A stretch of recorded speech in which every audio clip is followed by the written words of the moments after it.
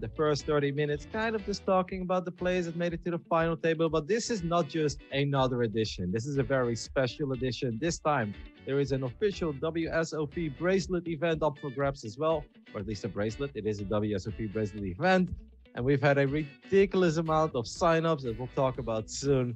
But what is up, Nano? How excited are you for tonight? I'm super excited, man. The prize pool is so big. I didn't realize that the first place was going to be 1.4 million plus a WSOPE Europe package. And second place also gets $1 million guarantee. I was thinking, it's going to be bigger. Usually we pay 500K for first, right? Maybe we'll get like 800K or 700K, who knows? But it's been a massive field here, like you said. All right. You know what time it is? It's picking time, Nano.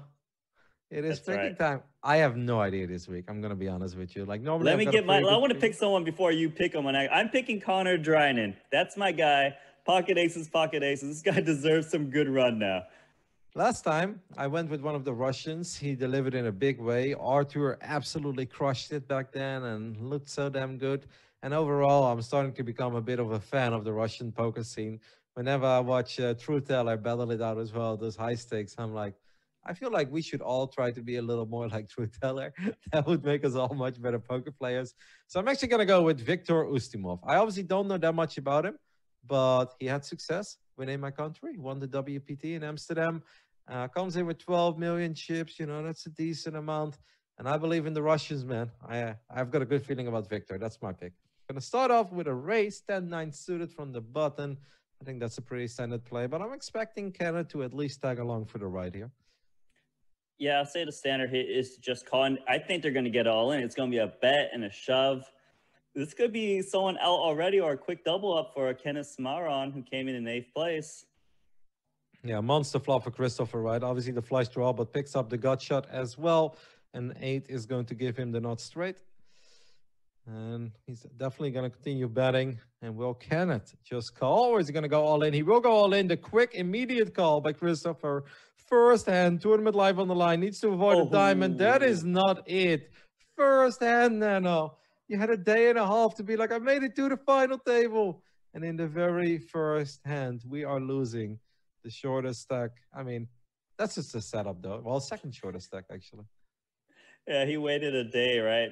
Another day to play that. And all that time, he was probably like super excited. It's like, okay, let's get one nice double up. Here we go. Literally the first hand out. Looks like Sylvain, Loosely, and Arsini are going to go to war here. This is dicey coming up. Yep, and that's definitely not the hand that Sylvain is hoping he's up against, right? He's going to use my last hand. I don't know if this is your last hand, mate, with 12 million chips, with 13 million chips. That's definitely not the flop he's looking for either. He's down to 2 outs. That is not one of them. Probably looked a little hopeful. No, I don't need that. We need a jack. That's not a diamond. But that's obviously not a jack. We count pips, no paint. And that means that the shortest stack at the table will double up. Still pretty damn short, though. 5.3 million. Arsini, ace queen. Whenever he's short, he gets a little bit. He get a hand to pick up some chips, right? He might get double up or potentially here, right? I think Sylvain's going to shove. So they often do shove these spots from the small blind just because they want to take it down. My last hand. He does make the shove. The snap call by Arsini. But obviously, he still needs to avoid the 9-7. Oh, no. Nobody deserves that. You get ace queen. Drawing that on the turn. That's it, Nano. We are down to 7. Arsini walks away with $152,000. Look at Connor showing us the 5-6. He's like, hey, I would have had you beat. I would have flopped the straight. There's a lot of good hands here. Should be interesting because these guys got a lot of chips to play for. Yep, Chris Oliver with pocket jacks on the button. And then we also still have Victor, who I believe hasn't played a single hand yet. He might put in that one extra big blind with the king-queen offsuit. Obviously, no need to have a 3-bet here. That'd just be too wild. But I think definitely calling is not bad. And you see what the board brings. Playing a big pot. That is a action flop. Only one overcard for the jack. Stop pair for Victor and the nut flush draw for Christopher. He might have to play a big pot now, right? Have to put in that one big blind. But actually, Christopher Crook checks.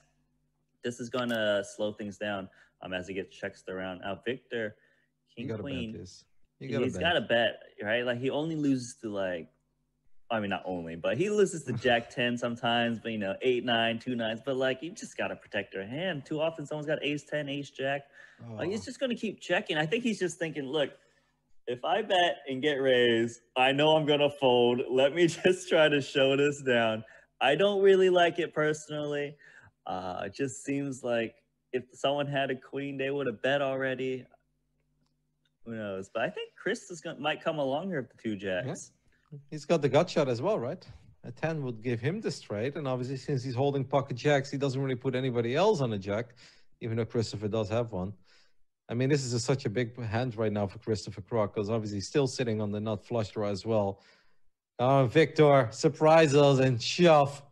Oh, you can eat 9.5 million. That'd be one hell of a play, my friend. Just, yeah, he's probably just going to call here. Let's make the call, but the nut flush gets there. Yeah, but that's okay because he probably would have lost more chips if he played aggressively. If you want to look in hindsight, regardless, we know Christopher Crook's going to bet. I think he put someone on a king queen exactly. What size does he go for? It's hard for him to represent that many bluffs. So if he goes, I'd go with 1.8 or something. Thanks. I feel a little bit more. Maybe like a 2 point something million would be reasonable. I mean, I don't know what he thinks of his opponents, but he should think they're pretty marginal here. If they had a 2 pair plus, they would have put in a lot more chips at some point. He might actually go very big. Oh yeah. Wow. when he was thinking for a while, I was like, he's gonna go very big, but that's a bit too ambitious. Yeah, I like what Christopher Crook is thinking. Like, man, I don't represent too many bluffs. I mean, I represent like a bluff because like I probably would have bet a flush draw on a flop. But the thing is, against Victor, who's clearly just snap folded king queen, is like, yeah, I don't know what you got. Maybe you're bluffing, but there's no way I'm risking all my chip stack right now for all in play.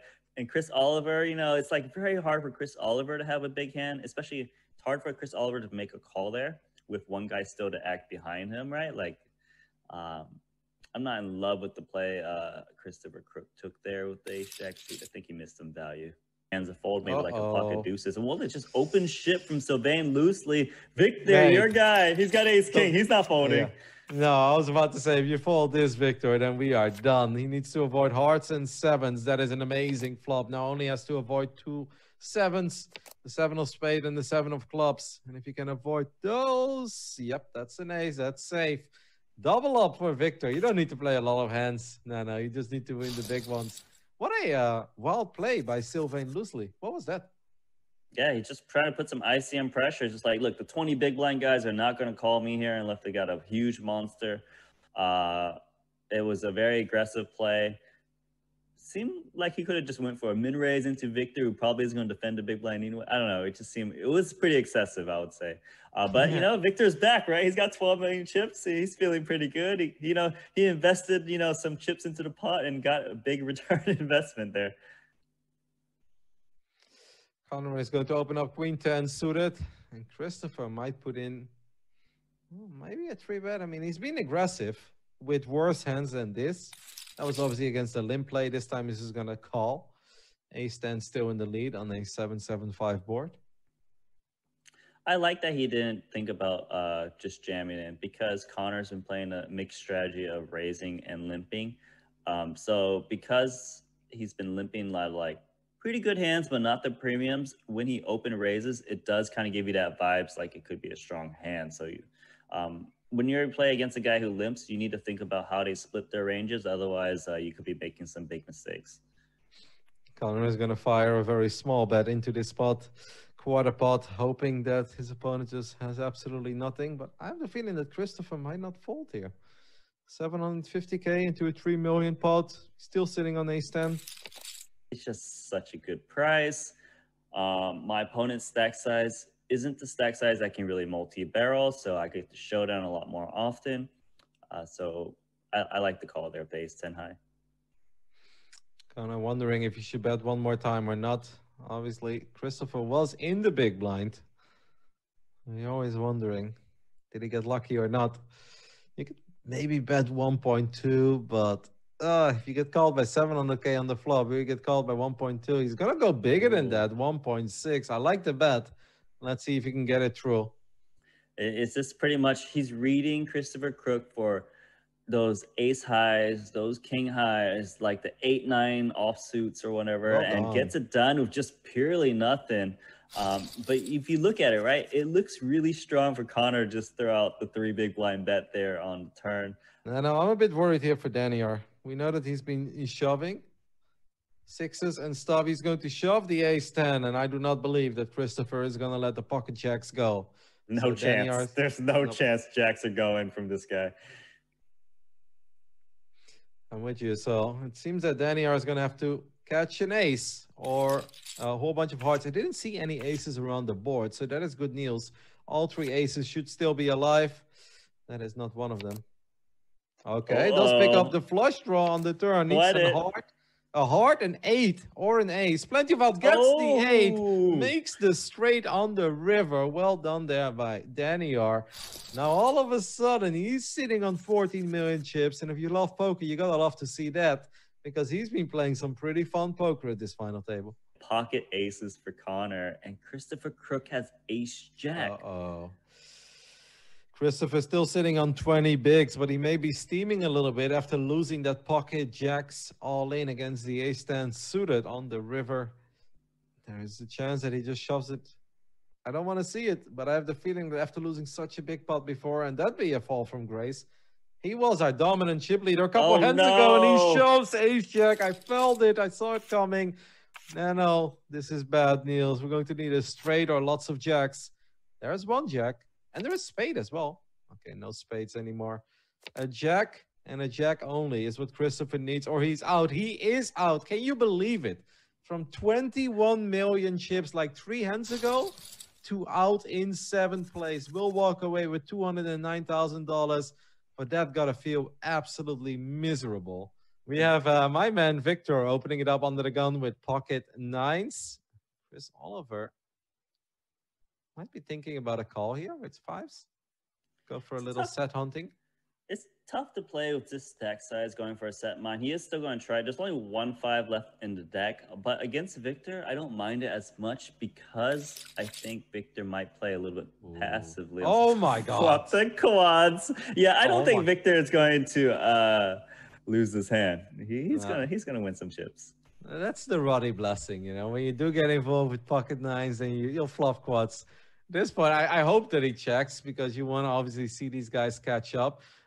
Daniel is actually leading out with the flush. I mean, normally, I said, oh my god, at first I was like, wow, that's quite a decent flop for 6-5 suited. And I like that he called, since he's the one completing the action pre-flop. Leading out here. Oh. Imagine if you're Victor right now and they're betting into you when you flop quads. You're like, oh, yes. See, a lot of hands could fold this turn, but nice check is going to save him. Victor's 1 million. Got his check, right? Oh, I have 1 million. 750K for all I care. Oh my god. No. We're going to lose possibly all the chips for Daniel. No. I mean, first of all, he has more chips, so he won't be eliminated. But I don't think he goes all in here or something. What will happen is that he's going to bet, and then Victor is obviously going to raise. We'll see how big he bets. We'll see how big the raise is from Victor. All right, 2.4 million. Victor's like, I don't even think he's going to go all in, Nano. I think he's going to go for maximum value here, and I think he's going to make it like 5.1 million, hoping to get called. I mean, I don't fault him for potentially shoving. He'll be trying to get called by a flush, but he's also thinking, what kind of bluffs do I represent? It is a half pot bet, so it kind of looks like he is going to go for the raise. Can Daniel get away from this flush? It's so sick, because usually when you make your hand, you're thinking, please pay me off. But now it's the opposite, right? And it's like, oh my god, did you really just hit like pocket 10s, pocket jacks just now? Yeah, that's probably what you're thinking of, right? When you're facing the under the gun open. Don't really put your opponents on quads. If you start doing that, poker becomes an incredibly difficult game to play. You're like, did they flop quads again? Wow, good fold nice. There. Really good fold by Daniel. Obviously doesn't have the nut flush. I wonder if he would be able to make that fold with an ace-high flush as well. But very well done. Love to see it. Once again, it's kind of opening up 8-7 from the hijack. So Daniel just calls rather than a 3-bet chip in. A little bit surprising, but I think he's thinking that Siraj hasn't been too crazy. But now he's got top pair, top kicker, goes for the check call. It's a bad That's turn a scary card. turn card, though. That's a really scary turn card. But it's hard for Siraj to continue betting when just you can't really get anything to fold. What a run out for Danny Art. This is not what you're looking for. At this point, you're just hoping that you still have the best hand. This could be a great moment for Siraj to take a stab at it.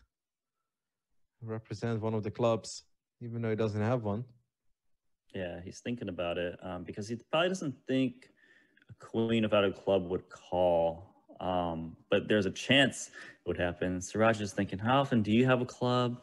Can he represent a club himself? I do think Siraj can easily represent a club because you wouldn't want to multi-barrel this turn card when it pairs the jack, because the big blind usually has jack 10 these types of hands. All in. This is an all-in moment, I feel. Just pretend that you I have don't the know ace about of that. clubs. I don't know about that because Siraj has been playing pretty solid. It doesn't really seem like Siraj will do that. It is a big bet. Yeah, I love it. I mean, it's obviously very risky. If your opponent has it, he has it, and then you look like a fool. But right now, I think this is an absolutely perfect bet. Did you notice this though? Look how many chips Siraj got remaining. He left 15 million exactly for himself. Gets called by Danny R. Really good call. Shows the 7-8. Oh my goodness. Oh, actually, well, he gets looked up. He gets called. What a call there by Danny R. I didn't even see that, but makes the call with the ace queen, not having a club in his hand. Amazing call. Gave us the running hot. Connor is like, hey, I had the king of clubs, guys. It's like nobody wants to see that. That was really sick because it looked like Daniel might have lost that pot, right? But Daniel is a really good pre-flop and post-flop player from what I've seen. I'm really impressed by the way Daniel has been playing. I like Siraj's bet, but it's just against the wrong guy who's going to look you up. Well, look what we got here. Aces just calling pre-flop from the button. And Sylvain completely missed this flop. Let's see if he continues. Obviously, Chris Oliver holding the ace of hearts as well here. Gonna make him feel extra good about his aces. What's interesting is Chris Oliver started this hand with 13 big blinds and flats the button. That looks a little bit suspicious. Now, I don't know much about his game, but I think that's what Sylvain is thinking is like, do you have aces? Or do you have like king, queen suited? So he is going to fire some chips out, but isn't okay. He gets called and turn a straight draw. Sylvain, I think Sylvain's thinking, man, you really do look like you got aces, but I picked up some outs and I might not be able to help myself. That's pretty much the best possible turn card. I mean, the 9 of diamonds and the 9 of spades. I feel like those were the best 2 cards that Sylvain could have turned there. He's obviously not there yet, but he's now halfway there. He's going to slow it down. He will go for the check. Chris Oliver will probably go all in because this board is starting to look... I mean, obviously, maybe not putting Sylvain on hands like 8s. But, yeah. I love the all in there. I think it makes a lot of sense. What does Sylvain does now? That's obviously a lot of chips to call off with just an open-ended straight draw. And then you always have the chance that the jack of hearts and the 6 of hearts could potentially not even be outs. Connor could be in a bit of trouble here with his pocket 9s, as Siraj is sitting on pocket 10s in the big blind. Yeah, I don't think Connor would call a shove here. It'd be just way too many chips. We've seen Siraj ship ace king for like 30 big blinds, so pocket 10's definitely a good hand to go all in as well. He's going to ship it in, but I think this is just a bit too much. Yeah, I'm not sure, but it's tough to go all in because your opponent could easily have a big hand himself. Regardless, it looks like Connor Dryden is really thinking about this. And sometimes, like, usually it's like, oh, it's a standard fold. But when you see someone lose some chips, he is going to make the call. And this is very bad news for Connor. What a pot. 30 million chips. Gets the 9, though. Gets the 9. But diamonds are still alive. Diamonds are still alive. We need a 10 or a diamond. Or a once upon a time chip leader is out. And he is out. Siraj finishes in 6th place. Will walk away with $288,000. But coming in as the chip leader, that is also not what you're hoping for. And still 2nd in chips at the break. No, what is happening with the chip leaders today? You don't want to be a chip leader at this final table. You know, Sylvain Loosely was looking very good at this final table, but he's starting to become seriously short at this point. This could be some trouble, right? Like Sylvain's probably has to shove this hand. He's only got 11 big blinds. Connor, ace deuce. I think he's going to look up Sylvain loosely with the ace here. Small blind against big blind. Connor has the life of Sylvain in his hands right now. Obviously, King 4 does have a decent chance against ace deuce. We do get a call. And that's it. Tournament live on the line for Sylvain loosely. He still needs a king or a 4. He needs a 7 as well. King 4 or a 7. 7 would give him the straight. King 4 or a 7. That's not it. And that means more chips are heading to Connor's way. Sylvain is out. We'll walk away with $398,000. And this could be bad news. Oh, This could be bad GG news. for Chris Oliver, right? Because he's going to shove. And Connor is coming in. Well, you said GG for Chris Oliver, which means he's going to get an 8. I know it. The Nano Noco curse is powerful. How many 8s will we get? Just one. He got his 8. Another one. He needs another one. No. One of the last 2 8s or Chris is out. There were pips, but a few too many pips. GG, that is going to be it. Chris Oliver will finish in 4th place. We'll walk away with $548,000.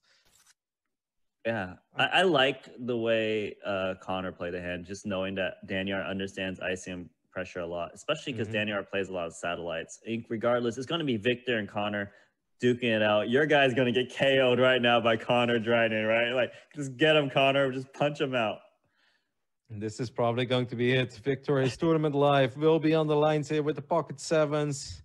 As Connor puts him all in with ace-queen. For Victor to stay alive, he needs to avoid aces and queens. And we get both an ace and a queen. We need My guy's shipping this, man. He's shipping it. I'm telling you. Can we get pips at least? Too many pips. That's a 10. GG. Victor will finish in 3rd place. We'll walk away with $755,000. Had a pretty damn good showing at this final table, if you ask me. Really came alive when he picked up a couple chips. Even made that cool play where he didn't have the flush. Got to take the pot down there. But in the end, we are heads up between Danyar and Connor. Getting out flopped. That's just not the way. Well, it does come ace 8-5, and it's just a straight draw and bottom pair. No clubs are going to come when everyone's holding them. Here's the min bet. But Connor's got the inside straight draw. When your opponent limps the button, they usually don't have an ace, right, with 20 big blinds. So I think Connor is thinking, maybe I check call. Maybe I check raise here sometimes. It's going to be a check raise. Okay, bottom pairs is tough. But the thing is, can you really put Connor on an ace when he checked pre-flop, given the situation, and it doesn't fold? That's a really nice turn card as well, because now obviously the pair of 5s will make an open and it's straight draw as well. What does Connor do here? He picks up a double gutter, right? A 3 would make a good straight, but, a 7 could make him a straight as well. And he's going to go another bet. I like the bet because, both players, it's a limp pot, so they're not putting each other on an ace that often. And Connor can put a lot of pressure on these, 5 brags. And it's another call because, pair straight draw. And, does Connor go for it again? That'd be pretty YOLO. Especially because I think at this point, Connor might think that Danyar is sitting on an ace. Because we know that Danyar has been limping a lot of very strong hands as well. Well, Danyar could easily have 5, the my God. all-in shove from Connor Dryden, but Danyar only has bottom pair, 5th pair. Can he make this? No, you can't. Sick. This would be sick. I want to make call. This call. You can't make this call. If he makes this call, I will get proper hyped. If Danyar can find a call here with bottom pair on this board with his tournament live on the line, that'd be insane. He's tanking. He's tanking here. He's thinking, okay, what's Danyar beat? Oh, just literally a naked flush draw? The deuce 4-3-4, but it's hard to imagine. Because a lot of flush draws hit a pair at some point. So they would want to check it down. They're just thinking, he's just thinking, does Connor really have... His 2 5s would have raised pre-flop. 2 8s would have raised pre-flop. Ace X would have... He's just thinking, what do you got? Oh my God, this is so sick. I don't see him calling, but if he makes the call, that'd be amazing. Honestly, be absolutely amazing with this tournament live on the line. Just a pair of 5s on this board What do you beat? You beat He nothing. blocks the straight. He blocks the straights at least with the 7, I guess. It's something. He's really thinking. He's got a lot of time bank to use to really try to break down his hand. It's tough though. Even when you try to break down his hand, it's hard to find a bluff. I mean, there's so much in the middle already, of course, right? He already committed 7 million chips. And if you fold here, you're down to 9.1. You're basically sitting on 11 bigs. But this is an insane call to make. You got to do it, Danny R. You took that break, right? You listened to Rotterdam. You gotta just go with your gut. What is there to wait for?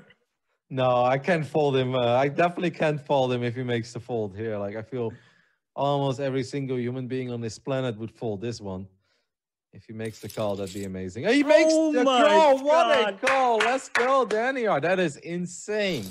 Wow, what a call. 32 million chips. Nanonoko, what did we just witness? That is insane. It's so wild. It's so hard to keep track of everything that's actually happening. Danny R makes the most insane call, but then he's made a couple of folds that are definitely a bit questionable in a heads-up match, especially with the way that Connor has been playing as well. But then again, who the hell, am I? I'm just sitting here on the sidelines. Danny R is like, he's a mad genius. Sometimes he makes the most insane plays, and he makes the craziest folds that have been incorrect almost always so far. Yeah. But now he's got pair, min betting the pair, call. Ooh. Did you see that? I want to call mid hand and then still calls, because most people do emoji outs, they fold, right? But Danny R's got an emoji game. Yeah, but in this way, he actually gives away that he has a marginal hand. I mean, unless he's obviously setting up the trap, but he's kind of telling the truth here with his 7. And if you feel that your 7 is good on the flop, you're probably going to think it's good on the turn when the 9's your spare. Oh. That's a big bet, though, by Connor. That is a very big bet. Danny R has been making some big folds, but he hasn't folded this one. It's kind of weird because he trying to chooses his spots based on timing, feeling. I don't know. Something's going on. It's so insane how he just snap folds the ace on a paired board there as well. But now he's just sticking around like it's nothing with his pair of 7s, which is not even top pair, of course. Maybe the queen will save Danny R some chips, but Connor is... Actually, he's not going as big as I expected him. I think he just wants to call. And he's like, well, if he does call, he makes the call. Oh, no. We're back to where we were. But actually, worse. It's worse. 16 million before when the break started. Connor just fires 6 million chips. Obviously, did pick up the flush draw. But Danny R is thinking about raising? He's thinking about, can't you? He doesn't have anything. No. He's definitely not calling, but he's thinking about raising. He's thinking, how do you have a queen to bet this? Oh my God. Raise from Danny R. Oh my God. I want to read the poker book that he's been reading. I just want to know what's in there. I don't know. Connor calls.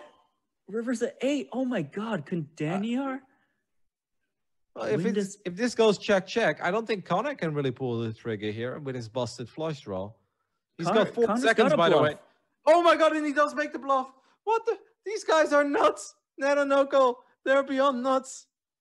Danny R, if his read is right, that his Connor would not have a queen, he might be able to find a call here. He's got 6 minutes to choose. This is the most insane, another insane hand. I didn't think we were going to such a crazy hand again. And it does make sense. A busted flush draw would play this hand exactly the way it's been played. It's a tough call to make. It does fold, unfortunately. Oh, he shows him the bluff. He shows it. Oh, if he shows it, ace jack might call. Oh, this roller coaster will never end. Danny R got to call this. Danny R makes the call, needs to avoid the 9s to keep his tournament dream alive. Flop is pretty safe. River is, or turn is safe as well, but it got a little scary there. Is it paint? No, it's big. Oh, no, it's a 9. 9. No, it's over. It's a 9, and that means it is all over. Connor will walk away with the bracelet and $1.4 million for winning this event. And of course,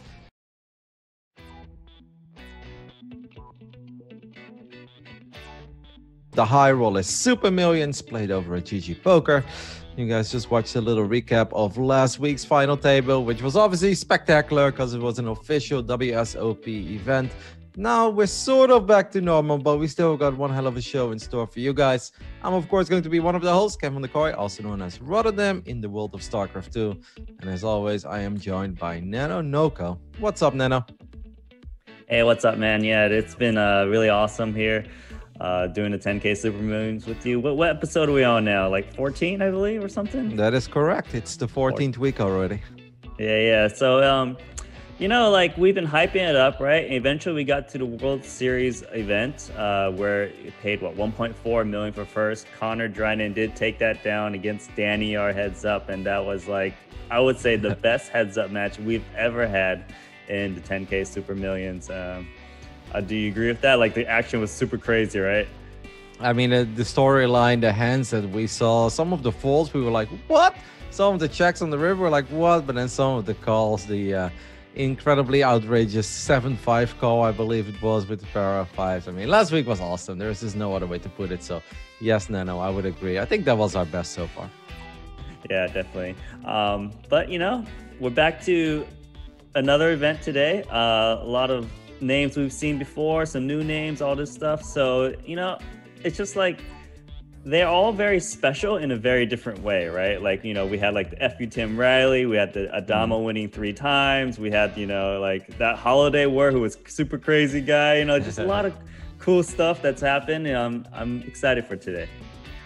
Yeah, I'm excited as well. Of course, you guys know it. The official poker action starts 30 minutes past the start of this broadcast. So we have a little pre-show where we will go over all 9 players that has made it to the final table of this week's edition. And this is actually the second biggest edition we've had so far.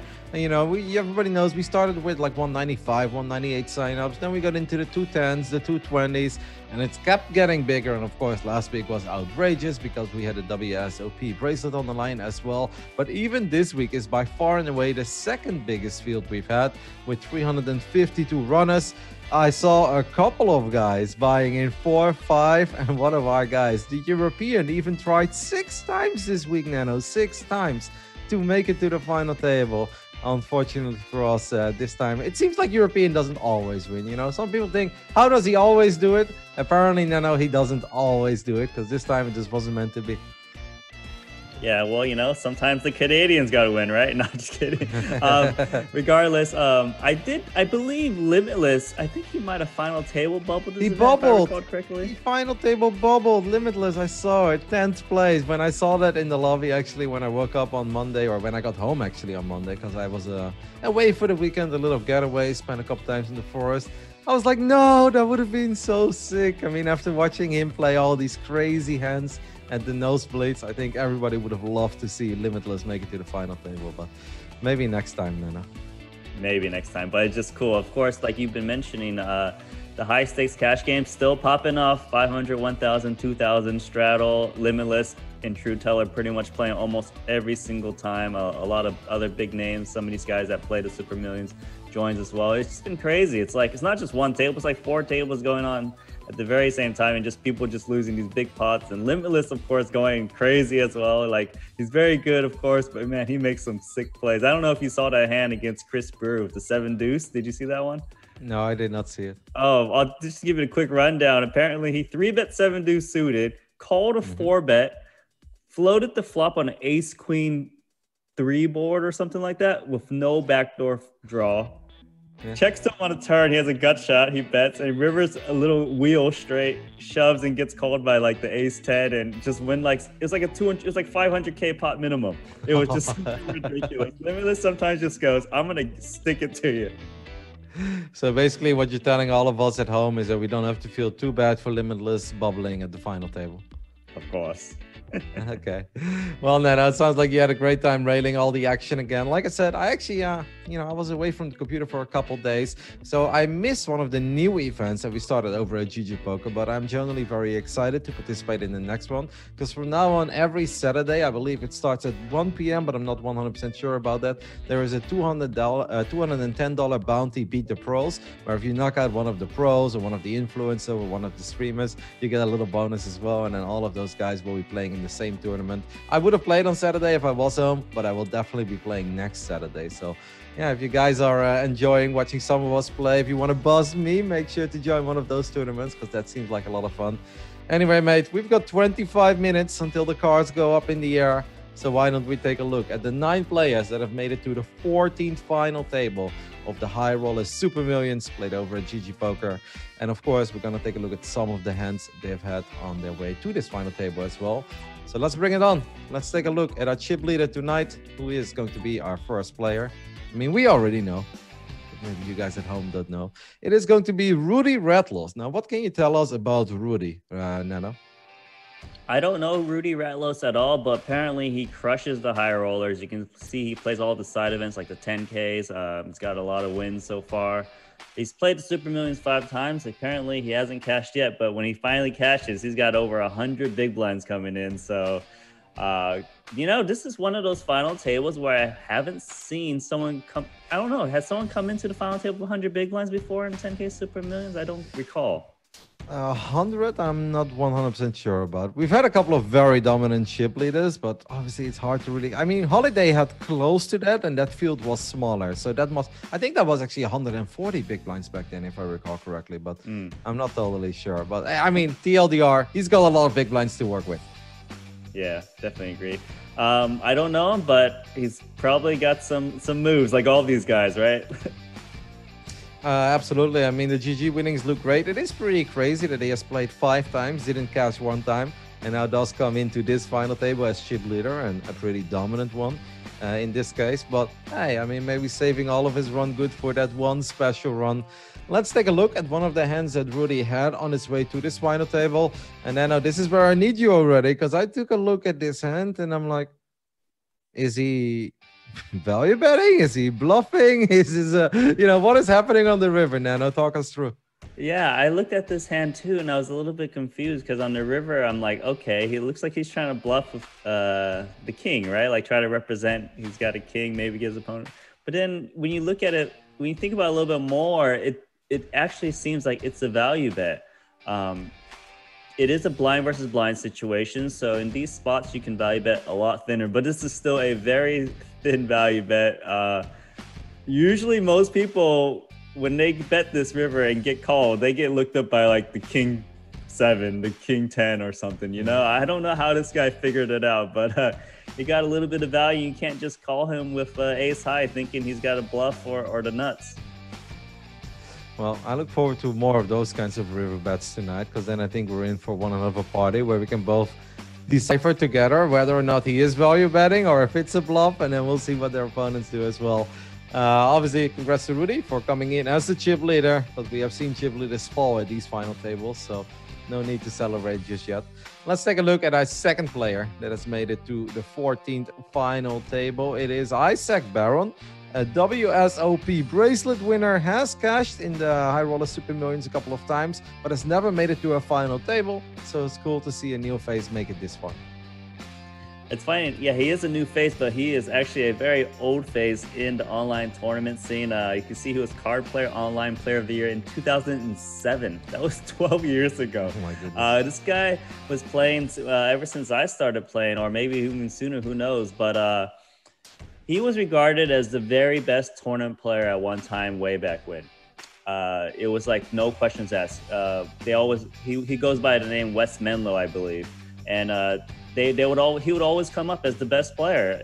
It was just hands down. But this was like, you know, 8 to 10 years ago, and I didn't really hear much about him for a long time. Maybe after Black Friday, he just was quiet a bit. But then, like, he kind of started playing live a bit more, and you can see he got in 2014 he won 1.2 million in a live event. He got 4th for 900k and like did really well in this span, but still a bit quiet in the online scene. But just he's still a very strong player. See, a lot of these guys from way back when that play nowadays, you know, if they haven't been studying, they're going to get wrecked. But now it seems like he's done his homework and he's still doing very good.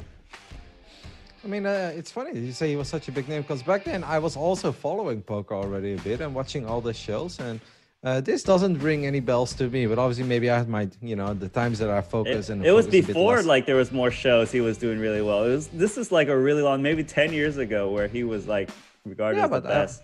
I was watching poker back then, you know. But like, only online poker. I guess he was never on the ESPN so much, even though this video looks pretty old. Yeah. Well, let's take a look at one of the hands that Isaac Barron had that brought him to the final table. I think this one is perhaps a little more straightforward, but maybe there is something that you see when you look at the hand history that really speaks out to you. Well, in this spot, I guess the river is the most important. You know, some guys, right, whenever they see the 4 straight, they're just like side check, but you can see that Isaac Barron is still going for the value. Now, of course, with trip 5s and the king kicker, it's a lot easier, but, you know, it's still something to be cautious about, you know, whenever those straights get there. But the important thing is, I guess the 4 is unlikely to hit your opponent straight from the small blind. It was pretty good hand reading, and he did get called by his opponent, who was also going to be at this final table.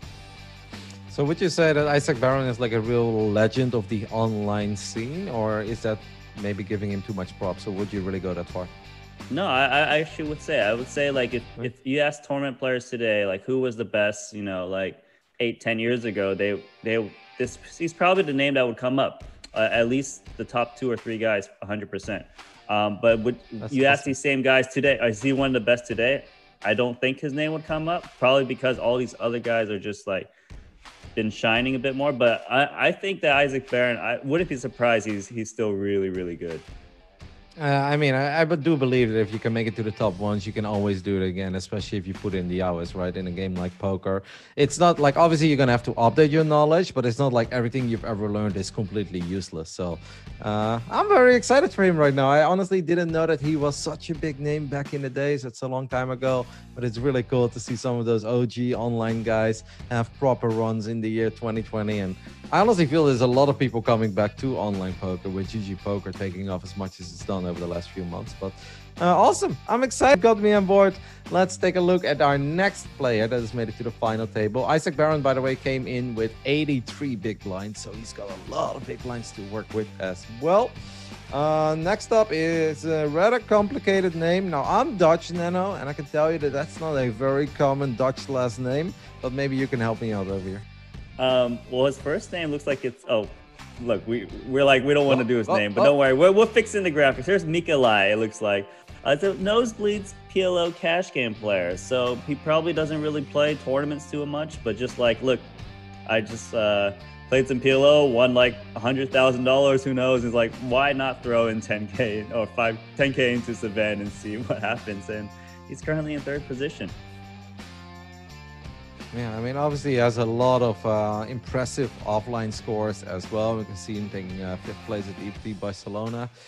He is originally from Belarus, I believe. So maybe he just moved to the Netherlands because he thinks the Netherlands is a beautiful place. I mean, we used to have a decent casino scene and even some proper tournament series, I think especially in Amsterdam. But even in some of the other cities in the Netherlands, we had some proper tournaments. But yeah, cool to see. Let's take a look at one of the hands that Mikolai had that brought him to the final table. So even though he's repping the Dutch flag, I think we can refer to him as the Belarusian PLO, perhaps crusher. This is quite a hand, Nano. Talk us through. Yeah, this is awesome, right? He's playing the hand against Ali and Simerich, who's also very good. He calls a 3-bet 8-9 suited, which is pretty reasonable. Flops a flush draw, he call. And then his opponent bets again on the turn. That's always scary, right? When someone 3-bets you, they bet the flop and they bet the turn on the ace or king high board. They represent that ace king pretty hard, and it looks pretty credible. River comes another king, and Ali checks. And it's still very credible for Ali and Simerich to actually have a king here, you know, because if his opponent has a king, he'll probably shove himself. So ace king doesn't really need a bet. Maybe try to pick off those flush draws and also pick up the, you know, the other value bets. But you can see it's a very bold move. His opponent still shoves a 9-8 high and gets his opponent to fold. And, you know, PLO players, they're not afraid to play big pots, right? Because, you know, they're forced to get it in a lot, right? So, like, you can see here, this is a huge pot, of course, and he's still willing to shove it in on the bluff. And one hell of a bluff as well, because it's not one of those bluffs where it's like, well, you know, my opponent didn't have much, but he's forced to call anyway, so maybe we'll still win. It's like, no, this is like 9 high. Playing 9 high on that board, but well done. I mean, this kind of a hand just gets me very excited as well. And I like what you said about the PLO guys. They do tend to be a little crazy, and they are willing to get involved. So hopefully that promises a lot of good tonight. It's the first time we see this young man at the final table.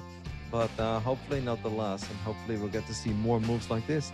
Let's take a look at our next player at the final table, who is actually, believe it or not, Nano, someone that I battled with in one of the WSOP events. I forgot which one it was, but he was at my table. He was short stack. He shoved fours into ace king, and the fours held, and I could have knocked him out. I could have taken his bounty, but I failed. But what else can you tell us about Mario Mulsbeck that's perhaps a little more relevant, even though the player bio looks interesting? It is very interesting, but I thought you were going to say he got in with fours and hit a set, but regardless. He didn't even need to. Didn't even need to.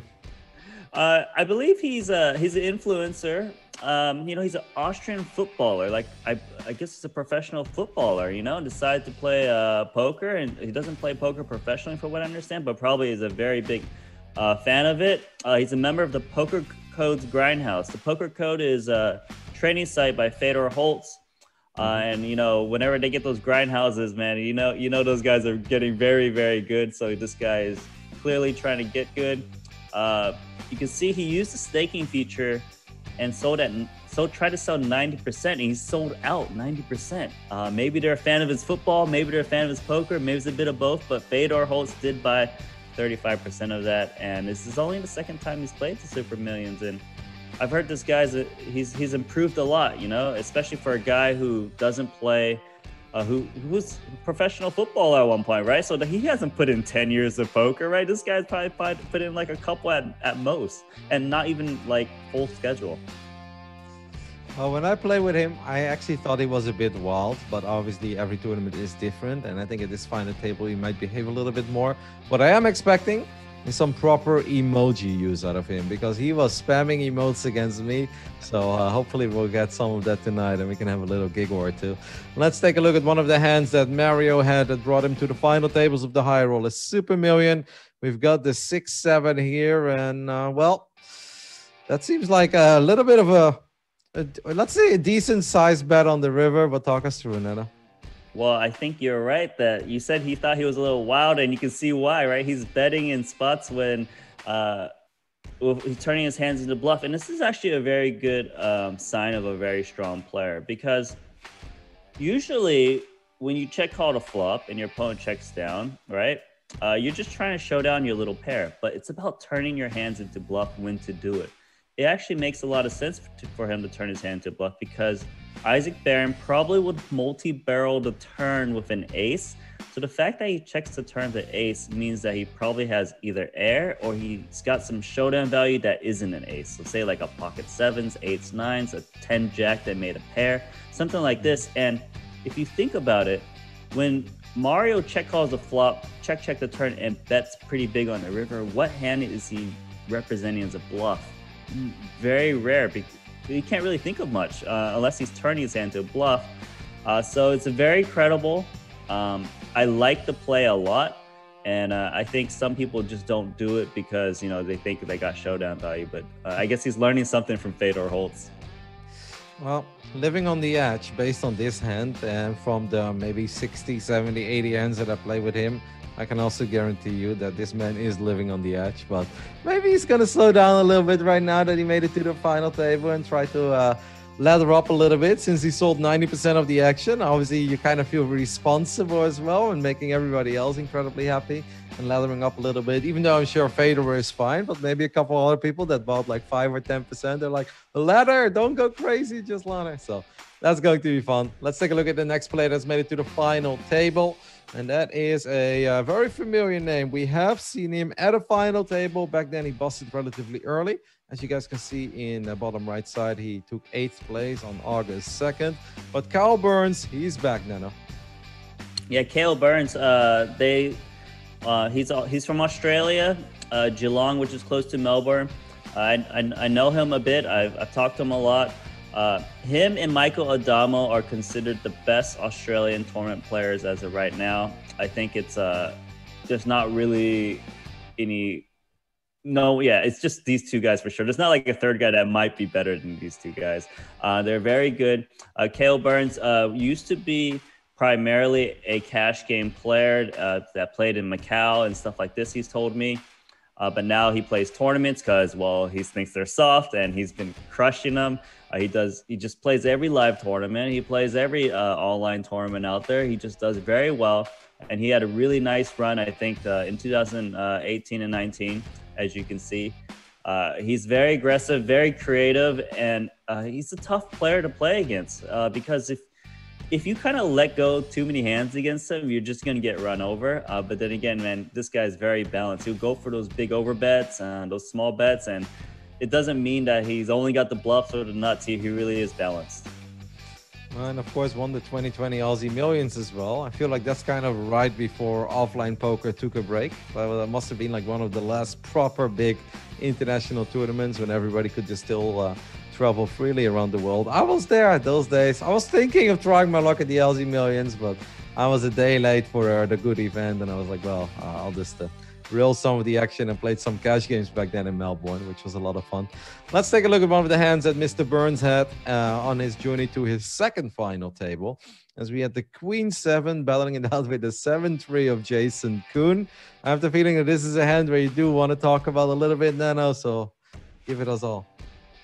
Yeah, you can see here. Well, I mean, she's opening Queen 7 suited into Jason Kuhn, right? Like, Queen 7 suited, it's not the best hand out there, and especially against an opponent who's obviously very good. But he's like, nah, just because you're good doesn't mean I can't still open into you, because, you know, he's fearless, KO Burns. He's open to Queen 7 suited. Gets defended by Jason Kuhn. Flops top pair, very weak kicker. Gets check raised and is just like, you know what? I'm just going to call you down. I know you're up to a lot of bluffs out here. And then he makes the call against the all-in from Jason Kuhn. It is a short stack, but, you know, he's just willing to get the battle out there. And that's why we don't see Jason Kuhn at this final table, because KO Burns has taken his chips. It's really, if you see the lineup of some of these hand histories, I mean, this was a proper stacked high roller Super Millions as well. It's super cool to see these big names. And once again, I'm a bit sad that we didn't get to see Mr. Malinowski make it to the final table. I would have really loved to call some limitless action, but maybe next time. It is also to have KO Burns for the second time, and hopefully he sticks around a bit longer this time, because last time you gave us kind of the same speech about how amazing he is, top 2 without a doubt, coming from Australia, and then we didn't get to see that much. This time he has a few more chips to work with, so hopefully KO can really run it up and give us a proper show. Let's take a look at our next player. We've got 4 more players to cover, actually, Nano, and the cards go up in 8 minutes, so we got to speak up a little bit. I believe this is back-to-back final tables for this man, Blind Pew, Arseny, as we referred to him last week. He's here again, and that's pretty impressive, Nano. Yeah, I don't really remember much of his performance, but I guess he got 8th place, so that's why. I guess he came to the final table as a short stack, but, you know, back-to-back final tables, it just happens pretty regularly on our show. Yep, but obviously these are 2 really impressive ones, though, because last week was by far and away the biggest field we had, 900 people. This week we had 362, something like that, runners. I mixed up the number, but among that or around that ballpark. So to see somebody go back-to-back in those fields, I mean, that's a bit more impressive than seeing 190 and 195 players and then going back-to-back. So very well done by Arseny. Let's hope he has a proper run tonight as well. Let's take a look at one of the hands that helped him to get to his second final table. And well, I feel like this is one of these hands where it's like, it's a pretty good run out. If we can take a look at the hand, that Arseny hand on this joint. I think they're about to bring it out. In this hand, he raises the pocket sixes, gets 3-bet, and just shoves it all in for about 30 big blinds. And definitely not a standard play. Some guys will let it go just thinking, look, when you 3-bet me this small, you probably got it. But these high stakes guys, they don't let any edge go. They think they've got if their opponents have some bluffs, then the sixes will be a proper shove. You know, 30 big blinds, you know, I guess you'd be a little afraid, right, if you got 3-bet with 2 6s. I don't know, I'm sure if you'd be shoving these. I'd be mortified, Nano. That's where I tell my stream that I hate my hand, and I feel like the best thing I can hope for is a coin flip that I will end up losing, so I fold. But, you know, that's why I don't make any final tables, perhaps. It's okay, though, right? Better safe than... No, I'm not sure, actually. Yeah, exactly. That's boring. All right, well, it is fantastic to see Arseny make back-to-back final tables in these big fields. and we hope to see some fun hands out of him tonight. Really good job by him. Let's take a look at our third to last player, who I believe we definitely spoke about before as well, more than once even. It's Michael Watson. He has already made 2 final tables, so this is his 3rd final table. He has cashed way more than that. I mean, Sir Watts, Mad Dog, as I said, his nickname is awesome. I mean, these guys, man, they just keep on reappearing. They keep rebuying, right? They try their best, but he's actually had no performances, right? He's got a 9th place and a 9th place the 2 times he's been on our final table. He usually comes in 8th or 9th. He's in 7th this time, so maybe he can try to outperform his previous performances. But he's also one of those guys that's been playing for a very long time, similar to Wes Menlo, Isaac Barron. Well, we can take a look at one of the hands he had on his journey to the final table, because also, the table that he was on looks very feisty. Take a look at his left as well. But he actually was battling it out with one of the other final tablists, Mario Mosbeck. I mean, I'm not exactly sure about the last name. Well, we'll go with Mario. And we can see the ace-5 just sticking around, and Michael was correct. Yeah, I think this is pretty standard from both players. It is a blind versus blind battle. But yeah, not too much to say on this one. All right, it's a pretty standard play, and he was just on the right end of it. That means we've got 2 more players to cover. Next up, Nano, you promised me you'll behave, okay? Because you've been a little mean to him in the past, and I know you went around and eventually said you liked his play. But I remember Nano was losing his cool a little bit, as we are going to take a look at our 8th final table list tonight, and it is good old Chris Fitzgerald. You can take a look at his beautiful page. Just a reminder, let's remind people why I was giving him a little crap, right? On July 26th at his final table, he was making so many big folds. He was folding like 7s, 8s, 9s, and I think 10s of super passive pre-flop. He was just playing very tight. Didn't really like it, and then he did some big bluff and then busted out in 5th. That was a really cool one. I think LKS won that. But then he came back to the final table, and actually the next time he was final table, he came as one of the bigger stacks, and I really liked his play in that final table. He was very aggressive. I guess like when he's the middle bottom stack, he plays very ICM heavy and try to ladder up, but when he's a big stack, he's a very different player. But today he's a short stack, so good luck to him today. Yeah, comes in with 15 bigs, so 1 double, and it's obviously not that bad, right? We've seen people come into these final tables with 6 or 7 bigs, and that's where it becomes really hard. But let's take a look at the hand that Chris Fitzgerald had real quick. I want to say that helped him get through this final table, but to be fair, I don't think this hand really helped him. It definitely helped that chip leader. Nado, what do you make of this? Well, he's willing to hero call, right? Like he did a check call down with 2 pair. There is some flush draws, flushes out there, and bigger 2 pair. He's just willing to call down, of course. But yeah, like you said, this is why the chip leaders got some chips. Yeah, this one worked out very well for Rudy. Last but not least, we've got 1 more player to cover before the cards go up in the air, which is 2 minutes from now. We're excited. Hopefully you guys are excited. I know pre-shows are fun, but actual poker is, of course, what everybody wants to see. But it is a lot about these guys. Now, this is a very complicated name. We're going to go with Yuri. That last name is hard. Definitely not Brazilian. But I believe that he's got a special badge as well. And I'm actually familiar with him because I've had him on some of my not final tables. I was lying there. Some of my tournament tables, Nano. Undercover Dren, it's a name that we have spoken about before because he did make it to the final table on June 14th. Back then came in as one of the shortest stacks, finished in 8th place. He's back, but this time he is a 2-time WSOP bracelet winner, so he's had a good summer. Yeah, he won the $400 Colossus, right? Like that's a huge field, with the Colossus type tournaments. It was the PLO version. 2-time bracelet winner. He's a sick crusher. I think he's just been winning like a lot of tournaments online in general lately. He is a short stack, so he's going to need some work. But of course, if this guy picks up some chips, he's very, very dangerous. All right. He actually does live in Brazil as well, and I feel he just said it wasn't it? That's like the least Brazilian name I've ever seen. Like that name is ultra Russian, Polish, Belarusian, something along those lines. It looks Brazilian though. Yeah, he definitely. Okay, obviously last names can come from everywhere. So our Brazilian undercovered ran. Let's take a look at one of the hands he had that did allow him to make it to his second final table at the high roller Super Millions. We've got the 8-7. He betted on the river. It seemed like he didn't get too much action. Nano, what do you make of this real quick before we take a look at our final table? No, not too much. Just try to get your opponent to call next time, I guess.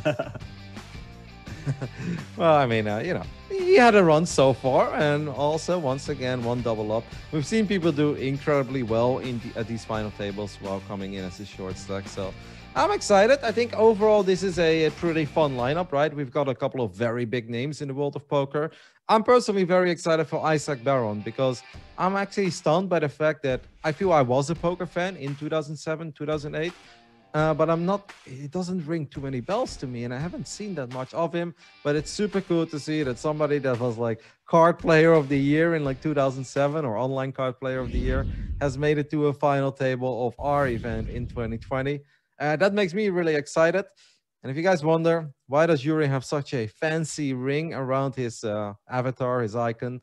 That is because he won a WSOP event. And I'm now even more jealous, Nano, that I didn't win one myself. Yeah, no, that's cool. I didn't know that they were, decorating the guys who won, the GGPoker online WSOP events, and that's really cool.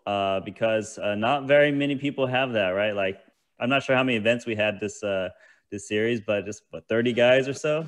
But very cool to see.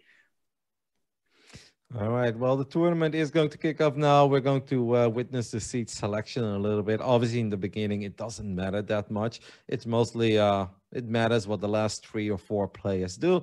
Shorter stacks go first, so they don't have that much impact on how this final table will truly look like. But still a little bit of impact.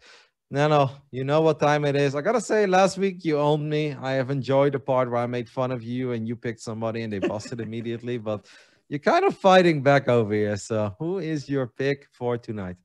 I mean, I know you liked Isaac Barron. That's the guy I'm going to pick. Isaac Barron has been the guy I've been very excited for when I first saw the lobby. He's got a lot of chips. I believe he's still very good. I was a fan of him from way back when as well as myself. So that's got to be my pick today.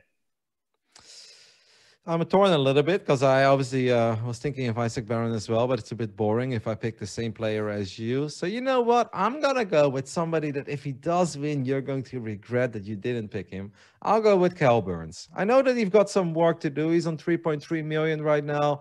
But if Mr. Burns just get things going, if he is, without a doubt, one of the best 2 tournament players in Australia right now, I believe he can run this up and take all of it down. Well, I'll tell you this. If you picked first and you picked Isaac Barron, I was going to pick Kale Burns 100%. I'm very excited for him. I think he's very, very good. But let's not take anything away from all these other guys.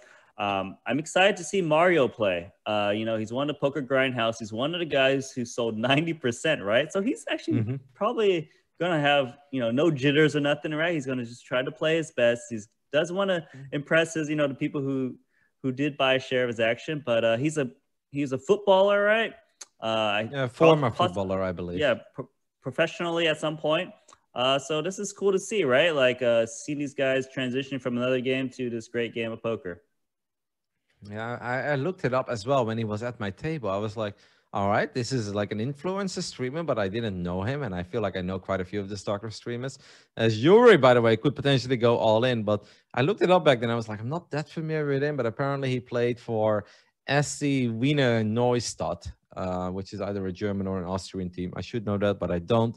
Anyway, let's talk about poker. And I know, don't know all about the smaller teams in Europe. But Yuri opening it up here under the gun +1. Ace Queen suited, very standard play.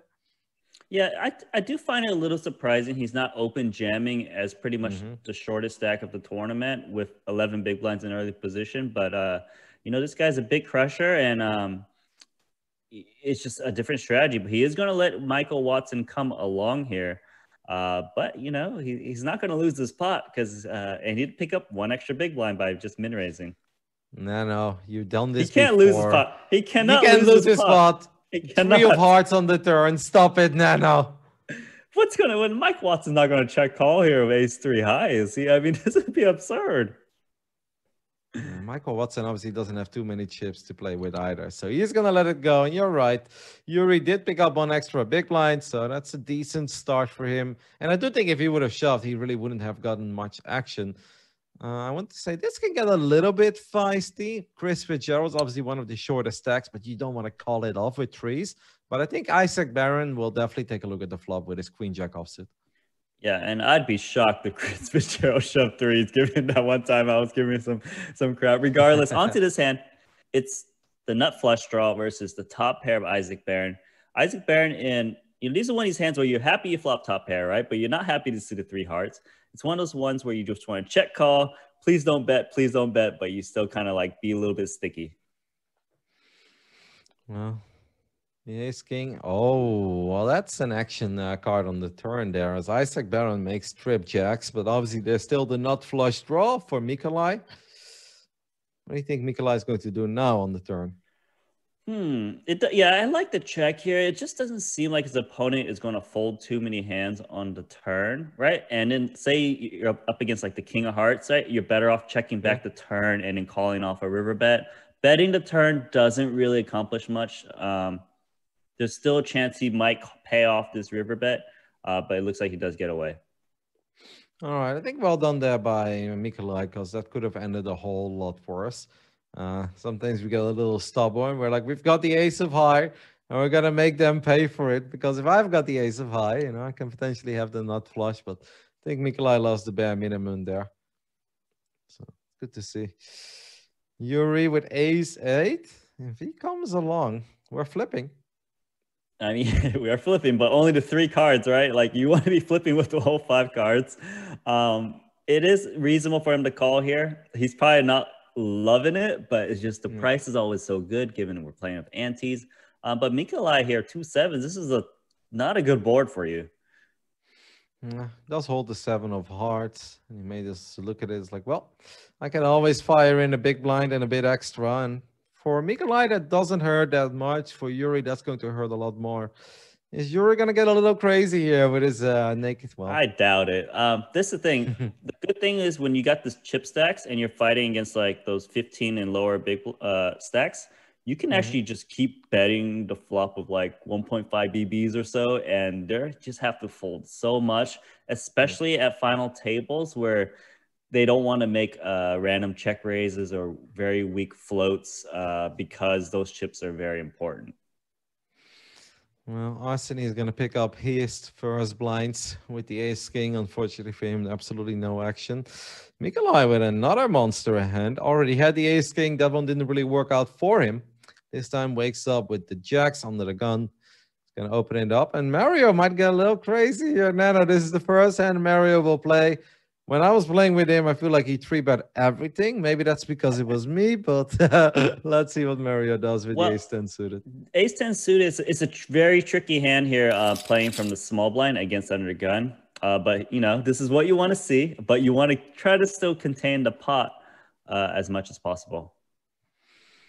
Seems like Cal Burns is chatting a little bit. I'm not sure what he typed. You go find it for me. You tell me what he said. I will let it know. I will let you know. I saw the "Are we supposed to?" but I couldn't catch the rest of it. But while you look it up, we see a continuation bet from the 2 jacks, and Mario does check call, and it's going to be very, very hard for him to lose his hand unless one of those jacks roll off. I don't know if I can't read everything because he wrote too much, but it said, "Are we supposed to see people's TI and then ... So I don't know what the rest of his message was. Maybe he's talking about the time. Time bank. Yeah, I'm guessing. He's asking to be called support. Well, this is not his first final table, so if something is different, he's probably aware of it, right? But we'll figure that one out, guys. We'll let you know. Table, who knows? What?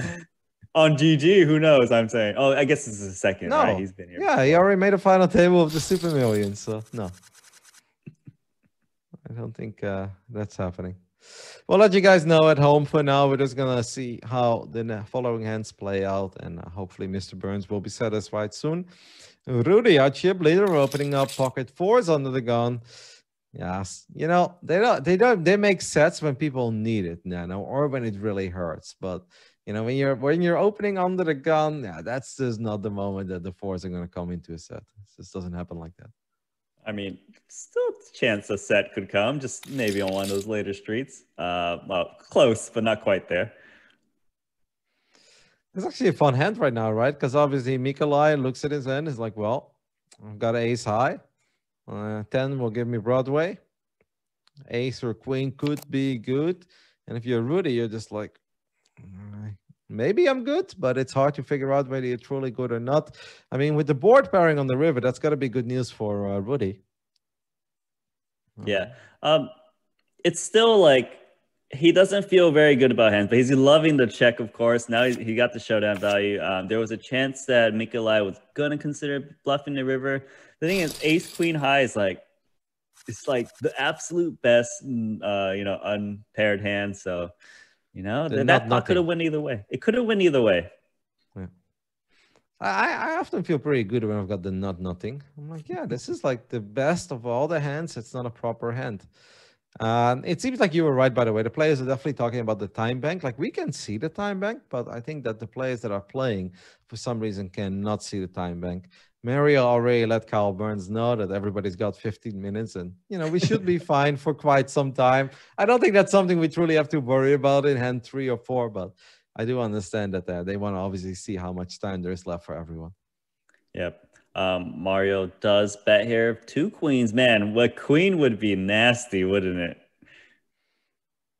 It'd be a horrible hand. I mean, so far, Rudy, obviously, king would be good enough for Rudy as well. And a king would definitely slow down the action for Mario, right? Because then it's like, all right, you don't like to see the ace. But if it's ace and a king, yeah, that's just not the card you want to see if you're Mario there. Rudy, but it's hard to value bet. I think it's hard to value bet here. Your opponent often has like the ace fives and stuff like that. Again, especially when you're up against a chip leader, you don't want to be betting on multiple streets and getting raised. Mario's probably like, oh God, what is that card? Yep. Mario disgusted by that river, and the rich get richer as Rudy is our first player tonight to break the 10 million chip barrier. It always feels good when you're chip leader and then you get that final jump across the 10 million as well. This could actually be some trouble for my man Kyle Burns, as Mikolai is making it look like it's a very casual raise from the button, but he's actually sitting on ace king. He's gonna call. He's gonna call. He has to call this while Kale putting the pressure with 2 6s. I like the play in general, but he is up against a coin flip. Hold. Kale Burns, his tournament life is on the line here, and there is a king on the flop, so that means Burns is drawing to 2 outs. King on the turn doesn't really change anything. We need a 6 and a 6 only. That's not it. Wow. Did I just inherit the Nano Noko curse over here? What has happened? Oh my goodness. Mr. Burns, last time he made it to the final table, he finished in 8th place. Today he went out in 9th. I like the play as well with the 6s though, Nano, to be fair, because they do that with anything, right? They do it with Queen Jack, with Queen 10, with Queen 9, King Jack. And if you're then shoving for 3 million, they'll never calling you. But yeah, Ace King, they're calling you. Yeah. We'll talk about KO in a second. I'm just curious to see if Isaac Barons, I don't think he's going to call it. It's a lot of chips, 10 more big blinds. It's tough from under the gun versus the big blind. I do like the fold there, but KO Burns, I guess he doesn't have to worry about the shot clock anymore. That's just mean, Nano. That's just mean. Kale Burns walks away with $54,000. So obviously not the worst, but he came in with a pretty decent stack. So we're hoping for more. We've got 3 absolute monsters here on the button, in the small blind, and the big blind. Nano, this hand is going to be fireworks. Is that just all in call?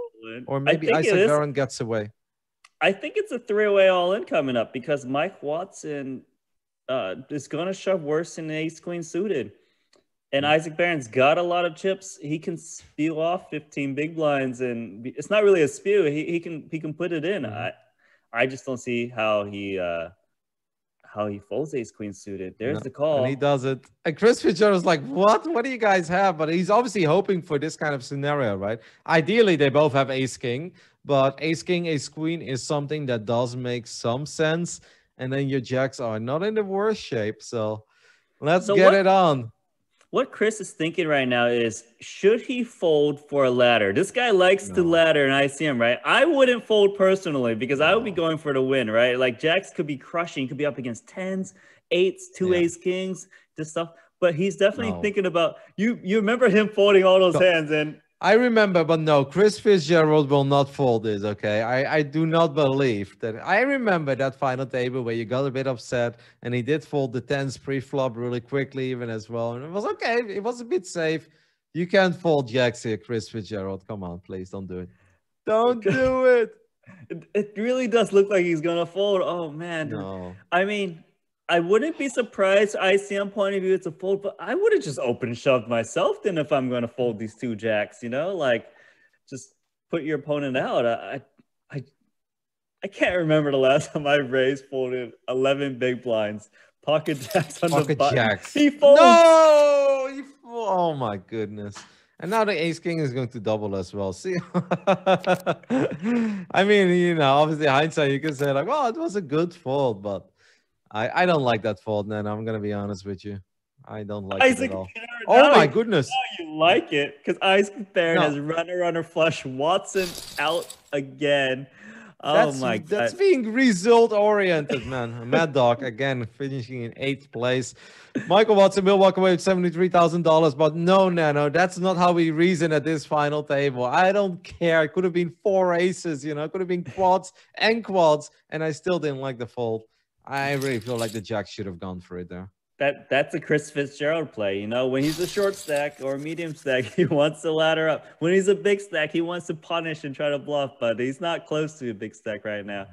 That was just a very, very big fold. But you It know, is a big Watson, fold, and to be honest, little props to Watson. You know, he did improve on his 2 9th place finishes. He did get 8th place this time, so hats off to him. but that's just mean, Nano, because he went all in with ace king against ace queen and somehow got eliminated from the tournament. Not exactly his fault, I would say. Yeah, not his fault at all. Another very not so good from. But yeah, that jacks, man. You're going to be talking about that one for a while, I feel like. That's a big one.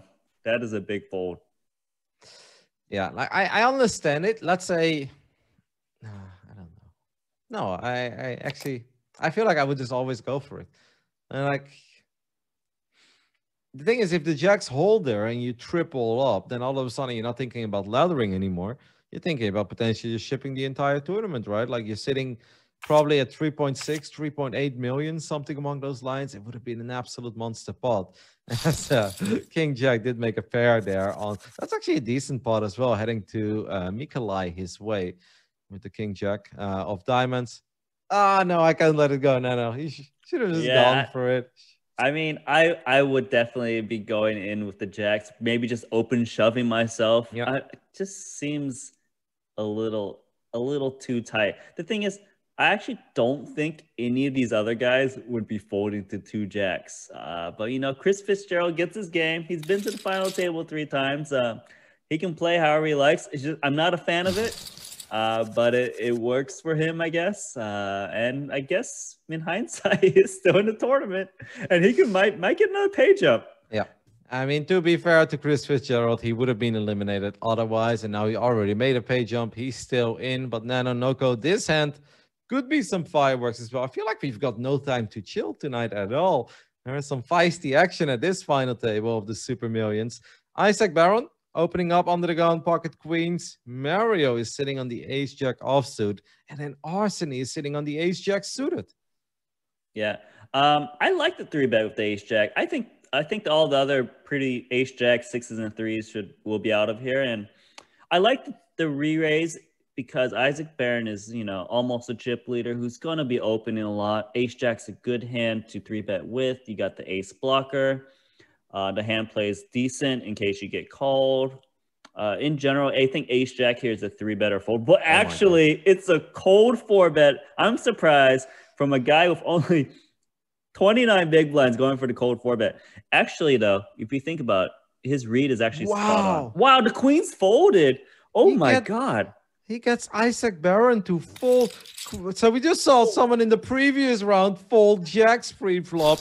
And now we see Isaac Barron, the man who's second in chips, just fold queens pre-flop. Noko, I've been away for 3 days. Okay, I've been disconnected from the internet. What has happened to poker? Are we playing a brand new game? What's happening? That is a hand-defining moment. If Isaac Barron does not ship this tournament, that's going to be the one we're going to be talking about. That is a huge fold, and I'll talk you through it a little bit what he's thinking, even though it was incorrect. Oh, well, actually, he does pick some draws, so we'll get to that in a second.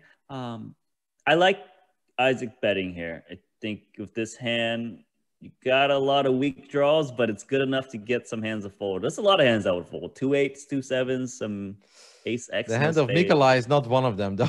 That hand ain't folding. I think the important part here is that Nikolai actually checked back this monster of a hand on the flop. Of course, he's up against the chip leader, but when someone checks back this strong of a hand on the flop, you got to always be worried that in future streets, if you see this, that he's got flushes or sets or whatnot. Mm-hmm. Well, Isaac Barron can be very fortunate that he didn't hit one of the cards that he was looking for. Imagine if the river is an 8 or something. And that'd be kind of naughty. Fortunately, that didn't happen. But Isaac Barron is betting big on this river. And I can't imagine Nikolai just calling here right now. No, like, I feel like he's going to raise. There's a chance. Yeah, the way when you play your hand deceptively by checking back the flop, it does make a lot of sense to go for a raise because people get confused. But it looks like he does just call. He's just like, man, you're the chip leader. It would just almost a chip leader. It just really suck if you had it. But I do think a lot of times you probably should be raising, especially when you play your hands so deceptively on the flop. All right, Nano. Let's go back. Let's go back to the queens. Okay, we'll forget about the jacks. Well done, Chris Fitzgerald. You're still in the tournament. Wait. Let's talk this hand real fast, real quick. Just because Yuri might be getting it in, he should be getting it in. I mean, he's been lathering, by the way. Undercovered ran. Yuri came in as a shorter stack. He is now top 7 already. Can the 5s hold? Seems like the answer is no. Well, at least he got that bracelet not so long ago, right? Yeah, he's got two of them. 5 coming. Oh, there's coming. There's the 5 coming. That's how you win WSOP events, baby. Yuri with the double up here. 2 million chips right now. Giving us the running hot emoji as well. Let's get it on. I got to say, Rudy's got good emote game too. But yeah, so let's go back to the queens. I need to talk to you about queens. But I want to say, I don't know if you heard me. I said, there's no 5 coming. He's out. The 5 comes on the river card. And I was going to say, nice fold by Jacks for Chris Fitzgerald because he would have got another pay jump. But yeah, back to the queens. Even though Mario, man, there's so much action. Why are they always trying to stop us discussing about these queens? I think about poker tonight, Nana. Okay, I like this play. Okay, so back to the queens. He raises the 2 queens, gets 3-bet by Mario. But Blind Pew, Arsini had 29 big blinds to start the hand, and he actually he 4-bet pretty quickly, I believe. And I think Isaac Barron out-leveled himself really hard because most of the time when someone's got 29 big blinds and they 4-bet, especially cold, they're shoving all of the chips in, right? So Isaac Barron's like, is this guy getting greedy with those 2 aces and 2 kings? Because if he had ace king, he probably would just jam it in. He's probably like, this no way he's cold 4-betting like ace jack suited, you know? I think Isaac Barron really leveled himself with the way the chip stacks were. And I don't know if I could fold those 2 queens myself, but he's not going to feel good about it when he sees it. I actually think Mario's in some trouble here. I actually thought he was going to be in more trouble pre-flop, but maybe he didn't want to get too carried away. Obviously, there's still Chris Fitzgerald, right? Like, we almost forget about him, but he's sitting there on 6 big blinds. So I think a lot of the other players, they don't really want to make these spots bigger than they have to be. But normally, if you've got pocket 9s here against the chip leader who opened under the gun, you're going to feel really good about your pocket 9s. You're going to feel really good when your opponent also checks to you on the flop from this position. This is very tricky. Mario's in very big trouble. The only thing that could save him really is Chris Fitzgerald, really. I think that very small stack size might get him to just think, maybe I should let go of my 2 9s, but there's a chance he just commits because Rudy's line is very, very non-standard. Under the gun open, check, raise, flop. Oh my god. This board is just like, it just keeps getting nicer for nines. Like, I don't like it at all, Nana. This feels like an evil setup. But you're right, there is still Chris Fitzgerald. If Rudy checks here, I think Mario will absolutely check back. But that is a disgusting bet, man. I feel for Mario. What a sick spot this is.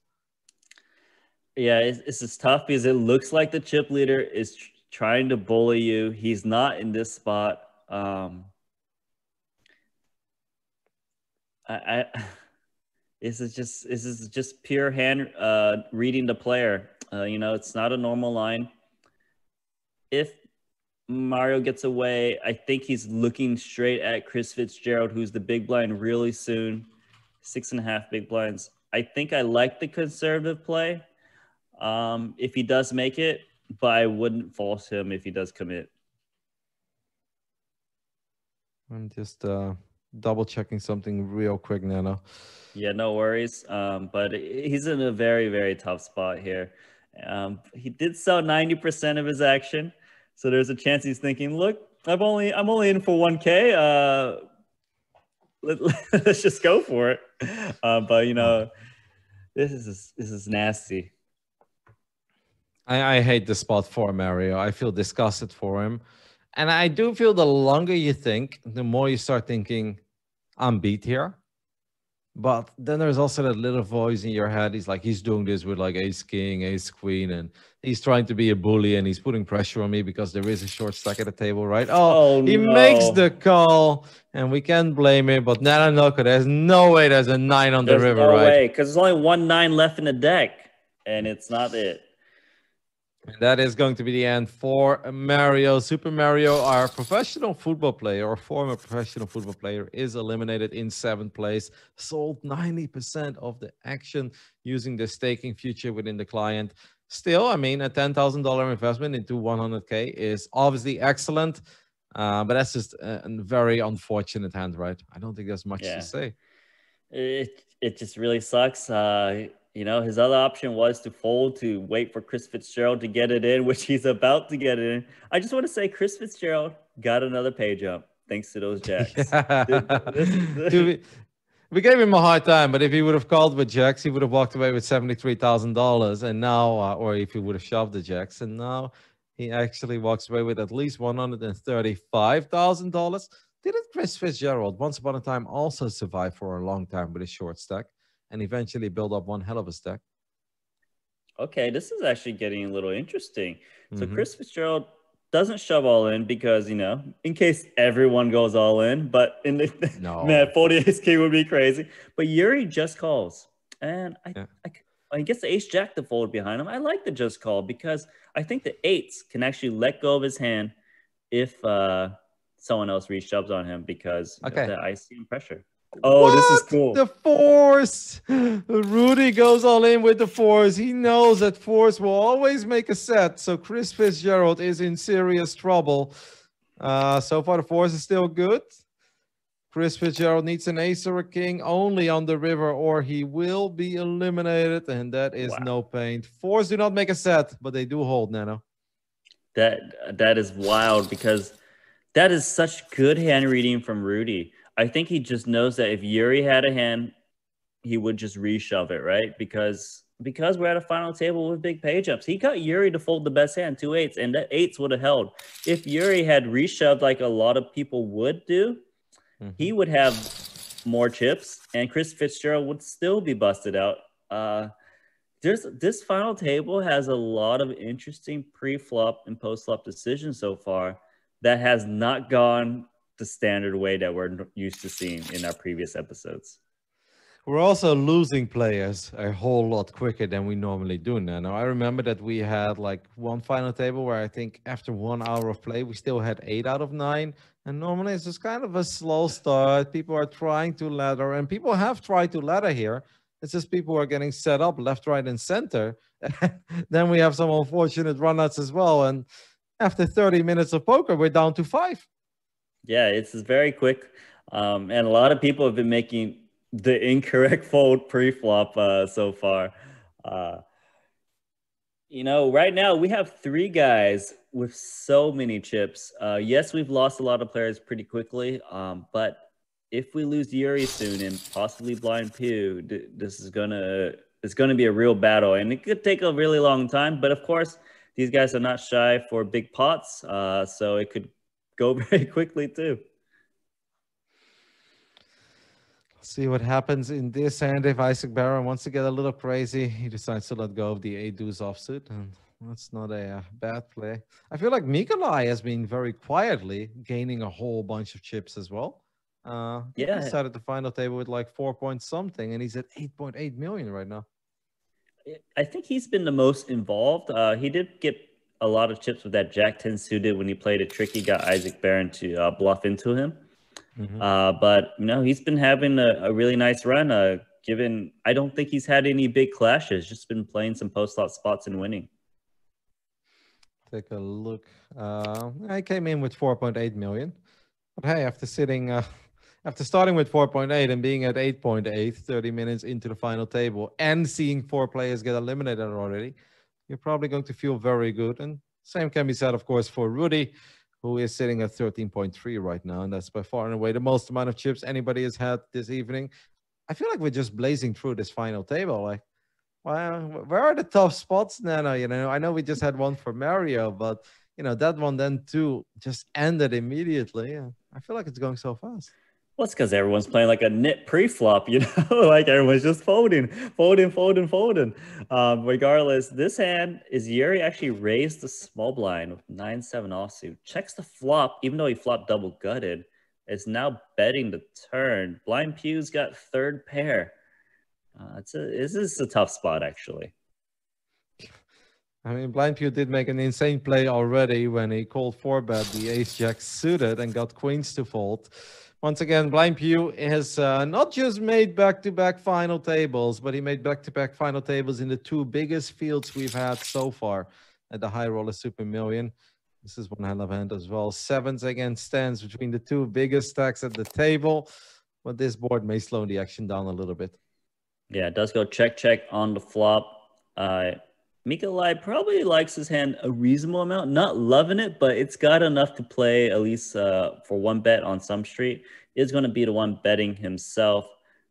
My expectation is that Rudy will call here and it'll just go check on the river a lot of times. But there's a chance that Rudy throws a little bit of chips if it gets checked to him. Might feel decent here about his stance. Obviously, it blocks a lot of the potential straight, so you're not worried about that. If he was worried about a jack, I don't think he's worried about it too much at the river. So he's going to fire 1 bet forward. And I do kind of like it, right? Because if you're 7s right now, you're like, you know, maybe we'll just take this down.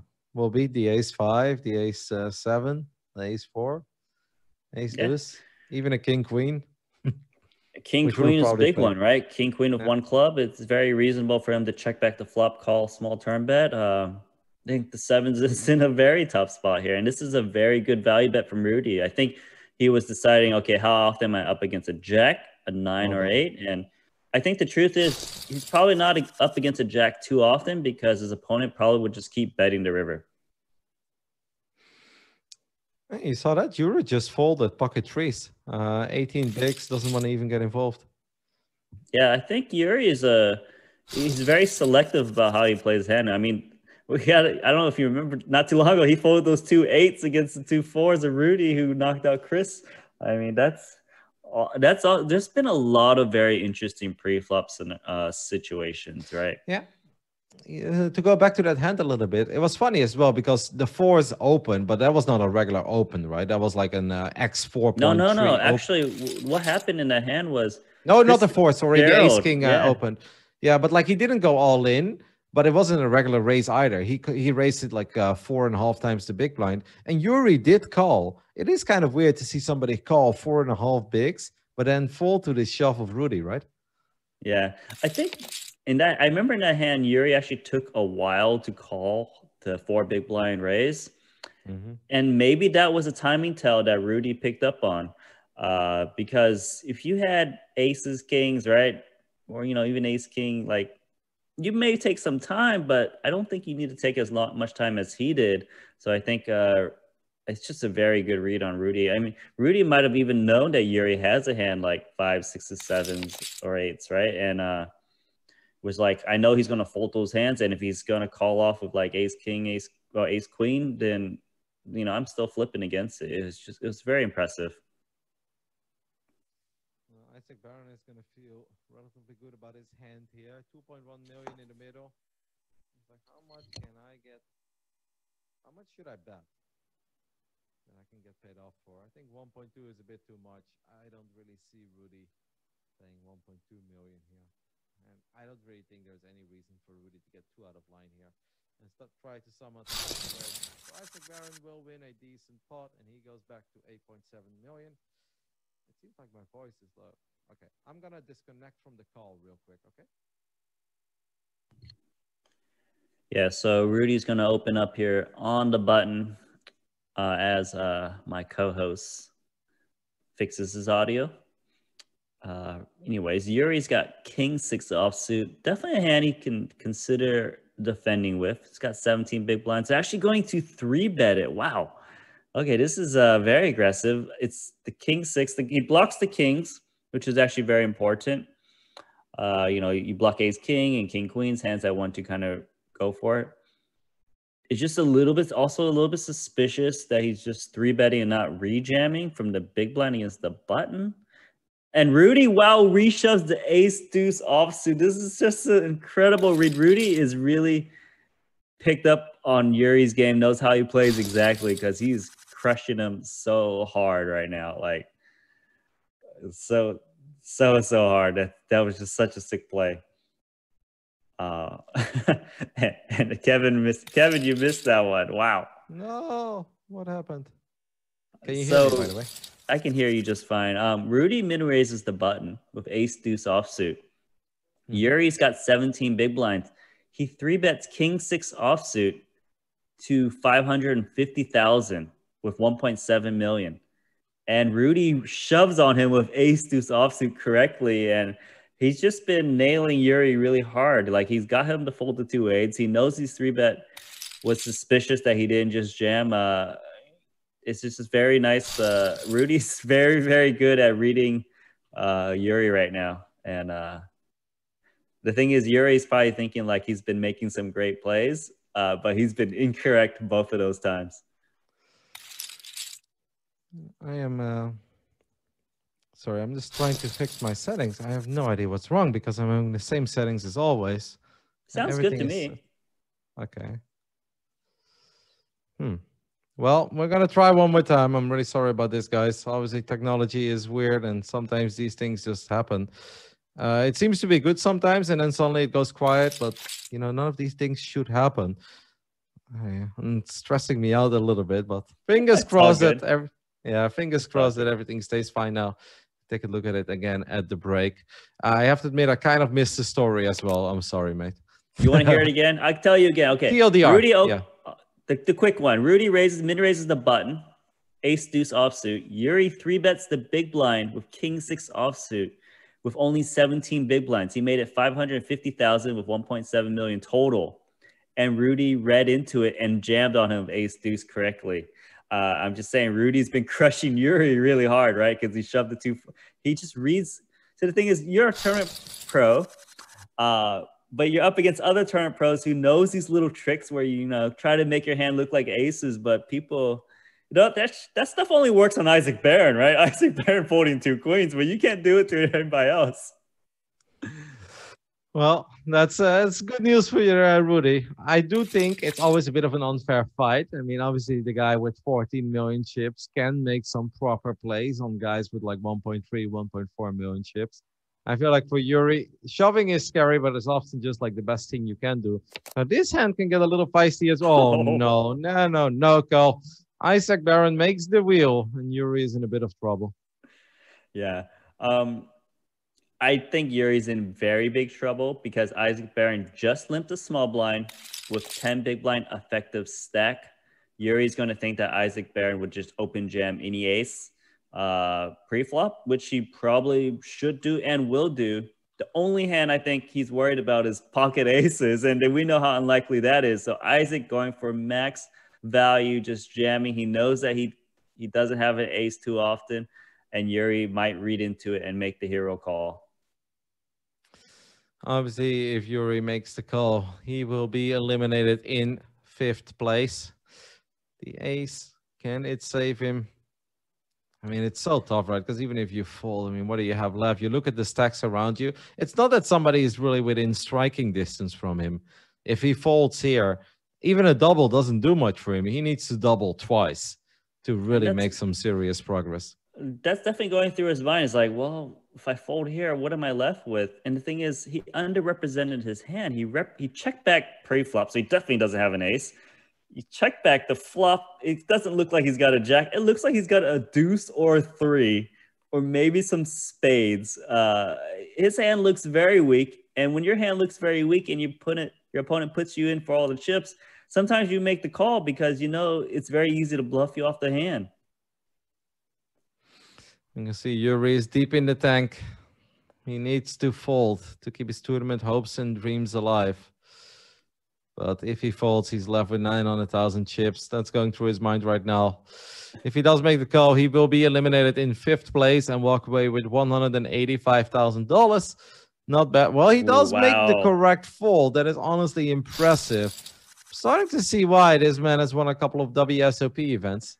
He's a survivor, right? Like, you just can't get rid of him. But, you know, like, good. I'm glad he folded because, you know, he's been making the wrong play throughout this final table so far. Finally got one right. Isaac Baron wakes up at ace-queen in the next orbit. See if he can get something done. I still can't believe Isaac Baron folded queens pre-flop.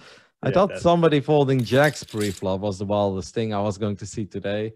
And then Isaac Baron is like, no. He's not going to be happy when he sees that, but he's still doing more than fine, right? He's sitting at 9 million chips, so none of that truly matters. I'm wondering which one is crazier, do you think? The 2 queens or the 2 jacks? I think the 2 jacks is crazier. The 2 queens, I can kind of understand, you know, like it is very scary when some 30 big blind guy just cold 4 bets, not all in, and it's like under the gun versus middle position versus late position.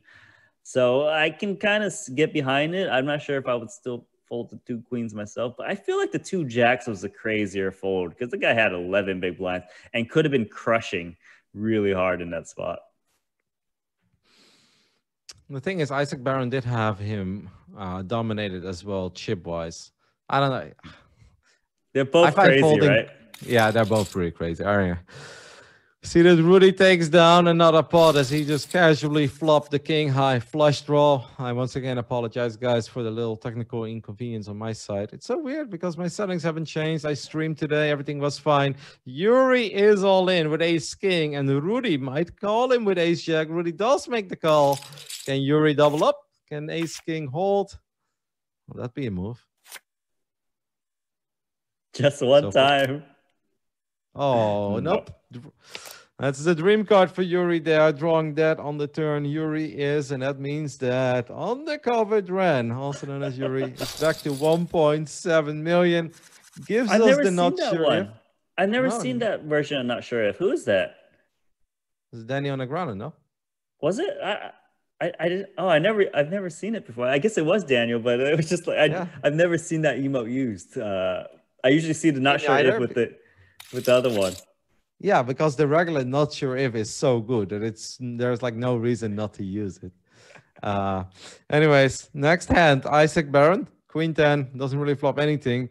And Rudy just casually flopped the king high flush draw, now flops top and bottom pair. He's playing well, Nano, but he's also running pretty good. Yeah, I do think Rudy is playing the best so far at this final table. I've been very impressed with his pre-flop play. His reads have been spot on multiple times against Yuri. I think he's playing very, very good. Isaac Baron's playing pretty good too, but, you know, that queens is, I'm not sure. But look, he's flatting the 2 aces. She's trying to trap the 2 short stacks with the 2 aces. I like the play because let's just say Isaac Baron 3 bets. Nikolai hasn't been crazy. He's not going to just get it all in with 2 jacks or like, you know, ace queen or something. So I think you have more value in trying to trap one of these short stacks. because of how deep they are. If they were playing like 30, 40 big blinds deep, I probably would just 3-bet. That moment when you slow play aces and you do make the nut flush on the turn. That's when life is pretty good. Nikolai is going to check. He's like, well, made a pair of tens, but it's not super likely my pair of tens is good here. He's hoping it's good. But I think if Nikolai is a wise man, he just lets this one go. You know, in PLL, if you're not drawing to the nuts, Nano, you let it go because it's not going anywhere. I think Nikolai knows that it's time to let this one go. Yeah, I'd be very, very shocked. Like, what? I don't even know what hand he beats. Like 2 6s that turn his hand into a bluff. Very, very unlikely. So correct laydown there. Isaac Baron wakes up with ace jack offsuit in the following round. Might start feeling like he's in the winning mood, so he might just continue some feisty plays. And there we go. Fires in the 3-bet. What will Rudy do with the 4s? A magical hand in poker. Oh, he lets it go. Big mistake, Nano. Big mistake. There's only 1-4 left in the deck, though, so it's pretty hard to hit that set, but still possible. Flop would have been ace-4, I'll guarantee you. But you know, ace jack is the 3-betting hand today, right? Like, and the cold 4-betting, it's working. I mean, it might just be the better way to play ace jack. You know, just calling off with ace jack and then missing the board, or then sometimes still being outkicked. It's a bit unfortunate. We've got two mediocre hands going up against each other here. Obviously, the 10-9 is a bit better and does flop a whole lot better here on the monotone diamond board. Yeah. Yeah, I do think ace jack offsuit is probably better for a 3-better fold in general. Like, you want to have some 3-better bluffs. Ace jack's like the best candidate because it's like not good enough to get it in, but you know, strong enough to still play post flop. But ace jack suited, I might just call. I think it has a lot more playability. Well, Rudy chose the wrong moment, as he just 3x'd it from the small blind to the big blind, Isaac Baron. But Isaac Baron wakes up with ace king, and that is a perfect moment to do so, because that wasn't even a regular raise, right? We see a lot of 2x. None of that. Really going for the 3x. And I think this is the ultimate example of why you often see slightly smaller raises, because if they have it, they'll go crazy anyway. Yeah. It does make sense for him to go for the bigger raise anyways, though, because he's up against a very big stack out of position. You try to de-incentivize your opponent from calling, but of course you risk more, and that's the con. But you know, it's okay. Just throw in some big blinds. He's got over 100 big blinds, so 115. Just keep raising and let these short stacks try to wait it out. And you can see Yuri has been trying to kind of ladder up a bit. So I think you can get away with a lot of raises, but blind Pew, 2-pair. The ducks are gonna fire on this swap. It's like, let's hope everybody missed. That's not happening. The man with back-to-back final tables still going strong is going for the check raise here on the flop, and Austin is just gonna take this down. Once again, incredibly impressive achievement already, man. A field of 900 and a field of 352, and Blind Peel makes back-to-back final tables. That's not something I would have predicted, Nano. I know that we see it with some of the regular weeks, but last week was such a crazy big addition.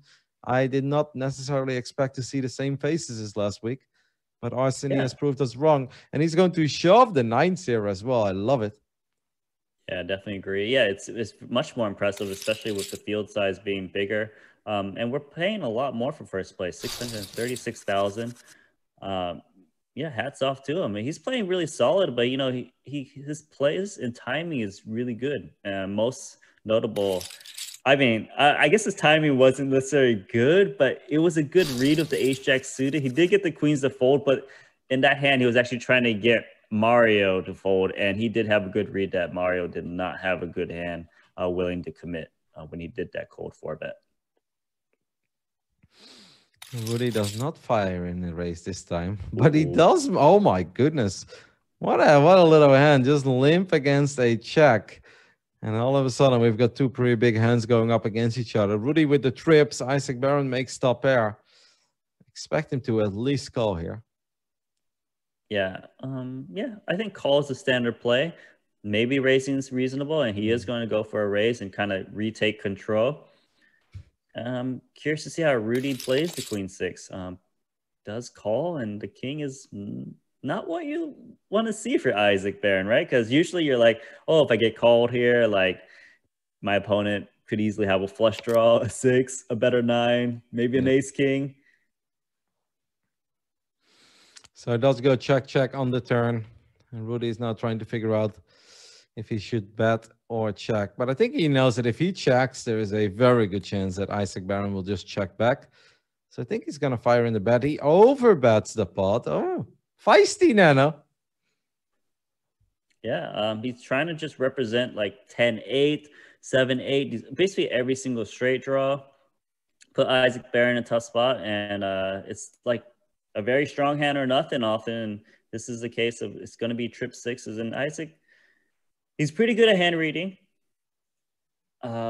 It is very reasonable for him to be behind here. He's just trying to wonder, would his opponent go for value this way? Try to decide what this overbet means.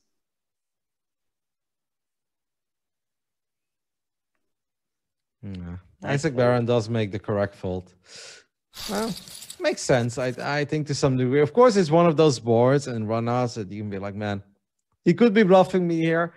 But I think sometimes your hands are just tied. There's not too much you can do. And this could be some trouble for Arseny. As he just, wow, he limps under the gun. What do we make of that, Nano? He's just trying to not get action from all the big stacks. Yeah, he doesn't want to raise, get 3-bet, but still want to play his hand so he can raise a limp call. But I'm curious to see what he does here at the king-queen, because king-queen can easily be the best hand sometimes. Oh, not best hand, flipping, right? Like, he should be up against every pocket pair. He isn't ahead this time. It's 9 more big blinds. It's a tough spot. I think you can fold now because Isaac Barron tagged along for the right. I think if Isaac isn't in, I think you can try to talk yourself into a call and be like, well, I could be flipping here, or maybe in an insane world I'm actually ahead, but that's not that likely. But with Isaac still behind you, I think it becomes a bit tricky, right? Because what if you call, but then Isaac Barron shoves? Do you then have to all of a sudden call like 30 bigs with king, queen offsuit? Like, nobody wants to do that. Yeah, and we saw that happen with Rudy, right? Like, he reshoved and got the little eights to fold. Look at Isaac, just 3-bet into ace 10. Very solid player. I think the way Isaac Barron plays is, he's got very good timing, and I think he has a pretty good image. He's not like a crazy player, so he can get away with these 3-bets here and there. Ace queen offsuit is going to open under the gun, gets called by king 8, and that's quite a flop. Obviously, Rudy makes top pair, but there is a flush draw on board for Mikolai, and Mikolai's been hitting some turns and rivers as well tonight, Nano. So what about the queen of clubs on the turn? That would be very bad. Anyways, even if he hits any club, though, it'd still be bad for Rudy, right? Ace queen is going to be a strong hand on ace high board. Oh, that's a good one, right? Like, it's like you pick up somewhere else, but you're out of position. Well, what do you do?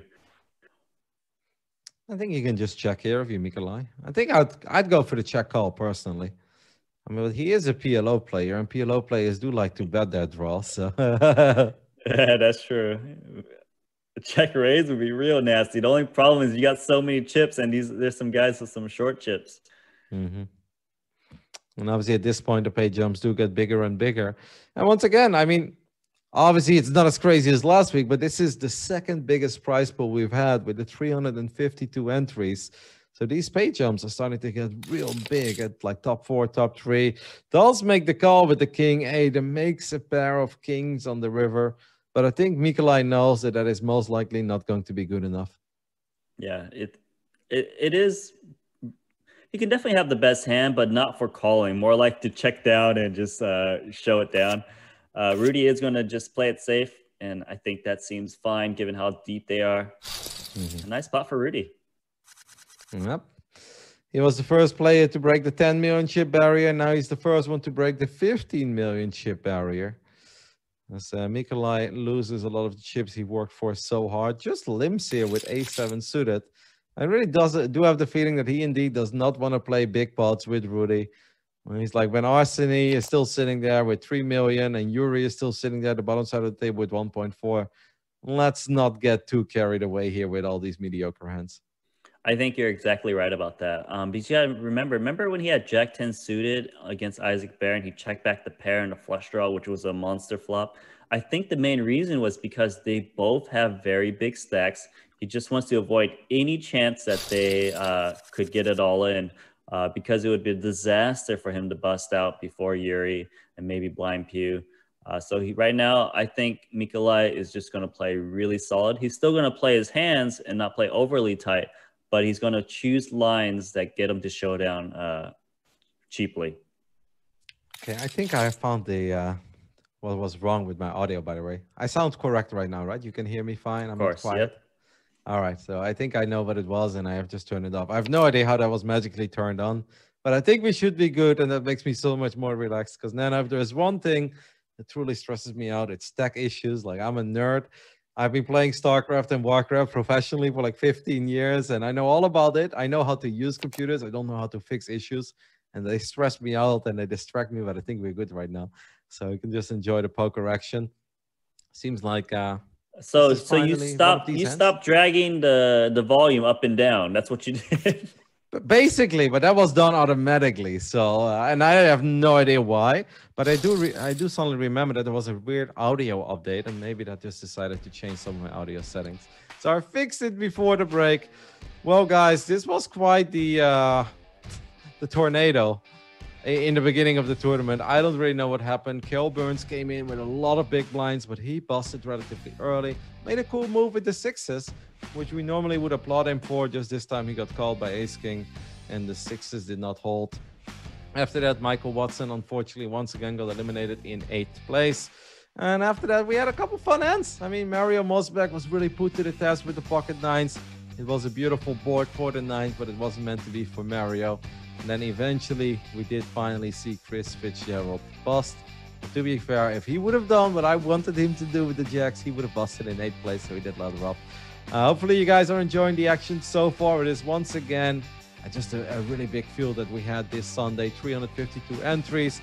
As you guys can see, there is still a lot to play for. If you're not following this Twitch channel yet, make sure to do it, because we've got a lot more poker to bring your way.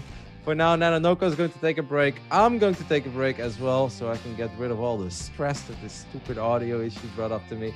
And in a couple of minutes, we'll be back to continue the coverage of the 14th edition of a final table of the High Roller Super Millions played over at GGPoker.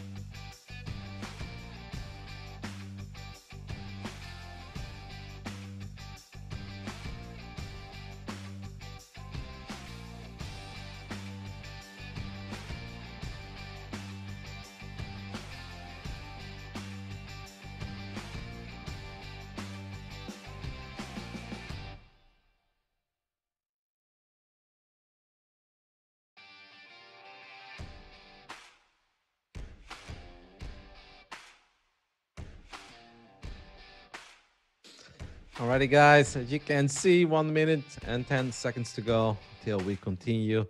I'm back. I believe Nanonoko is back as well. Nano, we've lost four, five are left. I think it's safe to say that you're most impressed so far by the way that Rudy has been playing, correct? Yeah, I definitely agree with you. He's been making really good pre-flop decisions against Yuri specifically. Isaac Barron has been playing pretty good as well. Besides the two queens, which is a bit tight, but he's got more chips. It's just all the short stacks are out, you know. And Kale Burns, your pick, busted first, and he had 31 big blinds to start the tournament. And he was he was worried about, hey, I can't see the shot clock or something. And well, yeah, he can't see it anymore either. 4 minutes into the tournament, like I do understand, after an hour, if there's no shot clock, I think it's nice to know how much time people have left, but probably not something you should be too concerned over, like 4 minutes into the final table.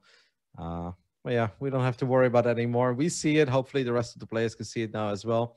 It's funny because before the action continues, I remember watching a Dog Pork video a long time ago where he was talking about one of the runs he had in a tournament, and he said, "It's a cold day in hell before I fold pocket jacks pre-flop." And I very specifically remember that quote. And now we just saw somebody fold queens, and I was like, all right. Well, let's take a look at this hand because in the first hand after the break, Yuri wakes up with aces. And that is one hell of a moment. What do you do here? Okay, he calls. Yeah, All right. I like it. Actually, I like it a lot because with 10 big blinds, the chip leader is going to open into you a lot. He's just going to have a lot of hands that are going to raise fold. You're better off trying to find a way to pick up chips, and that's just by calling. And he might just be able to do that, right? Rudy did make a middle pair or second pair at this point as we're on the turn. And if Yuri bets here, there is a good chance that Jack 10 will at least call one more street. Obviously, it's dangerous because Jack 10 could improve, and then all of a sudden your aces could be cracked. You're out of the tournament, but you want to start making some proper chips here. The run out is almost perfect for Yuri, I'd say. I think there is a good chance he will get a few more chips here on the river. Yeah, yeah, I think he should be probably jamming usually. Maybe he'll go for like a 500-600K bet, but you're almost all in, so it doesn't really make that much sense. 300K. I would bet 300. Oh, yeah, so he's gonna bet. Try to entice his opponent a little bit more, get him a good price, and Rudy's in a tough spot. It's just when you check back, you look like you got mid pair. You got mid pair, and sometimes you got to call down just because otherwise you're just folding too much. He's trying to think how often Yuri will actually make this play as a bluff. There are a lot of hands he beats. Pretty much any diamond draw, any straight draw, and they would play definitely the turn this way. The question he's asking, would those hands keep betting on the paired 8? And he thinks yes, but he's wrong. Very, very well done by Yuri, previously known as Undercover Dren. He's really been finding his way back up now. Like at one point, he was at 800, 900K. He had that tough decision, right, with that pair of jacks on the river when his opponent put him all in. I think it was Isaac Barron back then who had the wheel. He made the correct fold, and now he's back at 2.6 million. Sure, he's still the shortest stack at his table, but that's already one hell of a comeback. Yeah, and the vibe I'm getting ever since he's got those chips is going to be a bit grindy. A lot of guys have been kind of just taking it post flop, but keeping the pot small. Like Mikolai, Isaac Barron has been, being a little tight in some spots as well. I think we're in for a long one right now as these guys try to battle out, see if one of these short stacks will get shorter, but they're not that short anymore. They got 20 to 25 big blinds. That's fine by me because it felt that the start of this final table was a true whirlwind. People just kept getting out, knocked out left and right. We lost 4 players in like 25 minutes. And I was like, well, this could be our shortest show ever. And that's obviously not what we're hoping for because we are here to watch some proper poker. And I mean, these guys are playing for a lot. There are plenty of times. First place was 400, 440K. That's second place right now, Nano. First place is over $500,000. I mean, that's when we want to see some proper post-flop play as well, right? Yeah, and this is some proper post-flop. It's a lead with the 2 5s on the turn queen, which is very, very interesting. Just trying to take control of the pot. But the fives should be winning because Isaac Barron's going to think the ace high has got way too much showdown value to turn his hand to a bluff usually. We'll see what Yuri decides to do here. But on this kind of a board, he got to feel pretty good. He might have even been thinking about, I could get some value out of an ace high, right? Because I feel like a lot of the ace highs, especially big stacks, are definitely willing to call 1 and 2 big blinds on the board like this. I know that whenever I'm sitting on ace high on a board like this, I'm like, they're trying to get me off a chop. Nobody's getting me off a chop. No, I'm going to defend my chop. So, but he decides not to go for it. And we can't really blame him for it because if you do bad and then all of a sudden your opponent puts you all in, you're in a pretty miserable spot. And sometimes it's better to avoid those situations. Yeah. So Yuri, he did win a bracelet this month already. He's a 2-time bracelet winner. He's got the special gold around his avatar. So he's getting it done. He plays actually very differently than a lot of these guys. And it's very cool and refreshing to see someone, creative lines, both pre-flop and post-flop. Apparently, Rudy Redlos was on one hell of a heater while he was playing this event on a Sunday, because apparently he took first place in a 3K buy-in event as well for 112K, and he took second in a 5K for 54K. Now, obviously, both those scores will be dwarfed if he makes top 2 in this tournament, but those are the kinds of runs that just make you feel really good about your game. Yeah, and then yeah, and he came to the final table as the chip leader. Has been playing, I think, the best so far, and it's been cruising. These guys from Germany are just always the biggest crushers, right? Like if you're from Germany, you have a much higher chance of success in poker. I feel like Germany and Austria, right? It used to be, I feel like it used to be Scandinavia, and like 10, 12 years later, it's a lot better to be German or Austrian, and then you'll be crossing. Isaac Barron here with his ace-8 suited, doesn't really flop anything. Meanwhile, Rudy flops top pair with his 9-5 suited. Yeah. Isaac's been taking a lot of post flop from a small blind against Rudy because he knows Rudy's going to open a lot, and Isaac doesn't want to play 3-bet pots this deep out of position. So while normally hands like Queen 10 offsuit, ace-8 suited are kind of like 3-bet or fold spots, Isaac Barron just still getting involved just because he doesn't want to let the chip leader get away with opening too loose, too liberally. But when you do play passively pre-flop, you let your opponent flop with 9-5 and stuff like that. I don't think Arseny is going to let Yuri get away with this one. I'm expecting him to either 3-bet or all in. Well, it's just going to be the 3-bet. And Yuri is like, man, why does this always happen when I try to make a good old move with 7-5 suited in the small blind? Yeah, it seems like he's been involved in some small blind versus big blind spots against Blind Pew, but Blind Pew is always kind of got the best of him a bit. Yuri picking up 2 aces again. Again, yeah. That's the second pair of aces in 8 minutes. You love to see it at the final table of a high roller Super Millions. Arseny has been making moves, but I also feel like he's been very good at avoiding troublesome situations. And, here with ace deuce, obviously not a great hand, but every now and then, if you feel like your opponent is raising with nothing, you could have gone for it. Gets out of the way so Yuri doesn't get any action on his aces this time. A lot of playable hands here. 7-8 suited, king, queen, and jack 9 suited. Should be 3-way coming up. I highly doubt we're going to see a diamond flush with 5 diamonds in these 3 hands, but anything is possible, I guess. I actually really like king, queen in situations like this. Ooh, like king, queen gets the best of it. Well, apparently Mikolai does too.